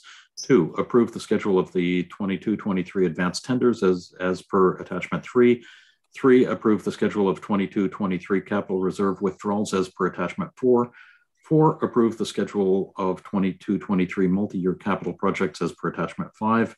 5, that the Budget Committee request a briefing note to develop options for the budget amendment. And my screen just went sideways. To develop options for the budget adjustment list to accelerate the upgrade program for HRM's budget crosswalks. 6, that Budget Committee request a briefing note on the impact of and funding sources for an additional $7.5 million to the proposed 23-24 capital budget for new sidewalks on municipal roads. 7, the Budget Committee requests a briefing note on A, road network infrastructure improvements and proposed timing of implementation to resolve infrastructure deficiencies, lack of traffic control, and stormwater management, and alleviating congestion on Hammonds Plains Road from Blue Water Road to Larry Utek Boulevard. B, moving the $3.5 million for Bedford West oversizing to the proposed 24-25 capital budget. And 8, that the Budget Committee request a briefing note regarding the possibility of a modified demolition of the Eastern Shore Consolidated Structure in Moser River. That is the motion that we are voting on. Ian, it's over to you. Mr. Chair, so we only need to ratify the first 4 in Regional Council. The others are briefing notes that will come back to this committee. And they'll be considered in the budget adjustment list at the end, just so we're clear. Mr. Chair, just on the list there, I didn't notice the fire station one. Did I miss it? Request for... I did not notice the fire station one either. You're correct. Thank you. And John, how would you suggest we proceed with this? We have one motion at this point. When it gets to Regional Council, would it be basically split into 2 motions? I would split the recommendation to Regional Council relates to the first 4, and then I would just add and additionally move for the following. So that's all added to the main motion. we can tidy it up when we get to council, but that's what we're doing for the record. Okay, thank you. Sorry, Chair, wouldn't we just be able to add that to the list of amendments right now, just to approve here in principle? On the fire station one, yes, that should. Councillor Oathit, that was just moving things over into my one document. It was just missed on a copy and paste. It is there. Okay. Thank you. Okay, thank you. So that is the full motion. Once again, we don't have any further speakers. Ian, it's over to you for the vote.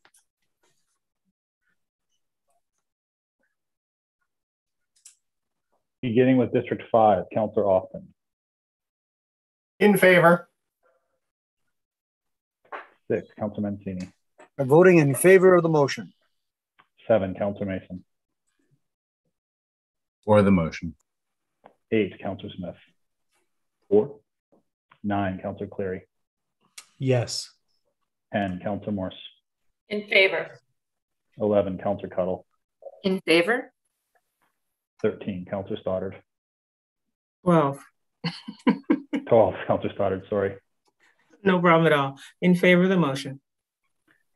13, Deputy Mayor Lovelace. Voting yes. 14, Councillor Blackburn.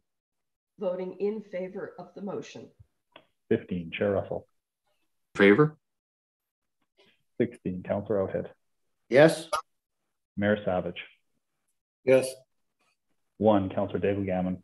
Voting in favor of the motion. 2, Councillor Hensby. Affirmative. 3, Councillor Kent. In favor. And 4, Councillor Purdy. Nope. Voting no. Yeah, voting no.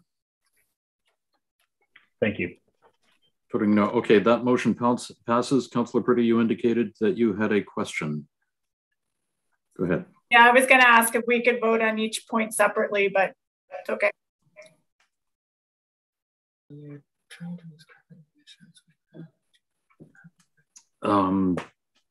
Yeah, okay, so that motion has passed. At this point, since that motion has passed and that is basically everything to do with the budget committee, we should adjourn from this and reconvene as regional council.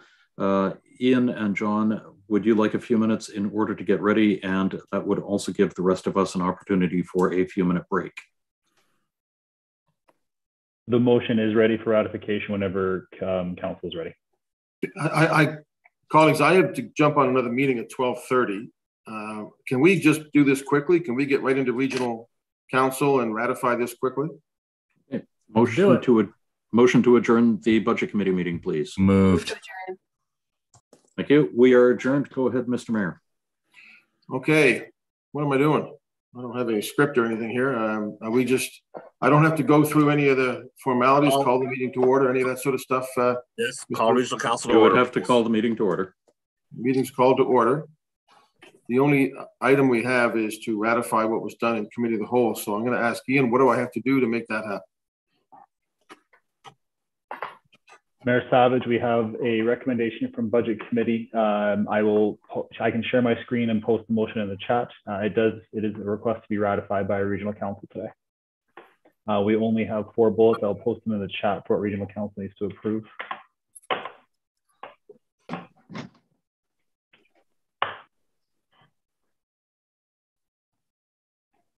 So just so people are clear, so the other ones are passed at budget committee, and we'll go back to budget committee. We don't have to deal with them here. The briefing notes requested will come right back to budget committee. Okay. All right, council, what is your wish? Does somebody want to put that on the floor? I would like to, if you don't mind. Councillor Russell, Chair of Auditory Finance. Thank you. I move that Halifax Regional Council, 1, approve the base capital budget for 22-23 and approve in principle the 23-24, 24-25 and 25-26 base capital outlooks as per attachments 1 and 2, subject to the approval of external funding program applications. 2, approve the schedule of 22-23 advanced tender requests as per attachment 3. 3, approve the schedule of 22-23 capital reserve withdrawals as per attachment 4. 4, approve the schedule of 22-23 multi-year capital projects as per attachment 5. I so move. Seconded. That's been moved and seconded. Are we ready for the question, colleagues? Mr. Chair, just a quick question, Mr. Mayor. Mr. Councillor Arthur? Thanks. So when this comes back, so this is being approved today, it will come back on the 27th. It's approved in principle today. We'll come back on the 27th, at which time we will have the briefing notes and we'll have another opportunity to amend this budget if required. Is that correct?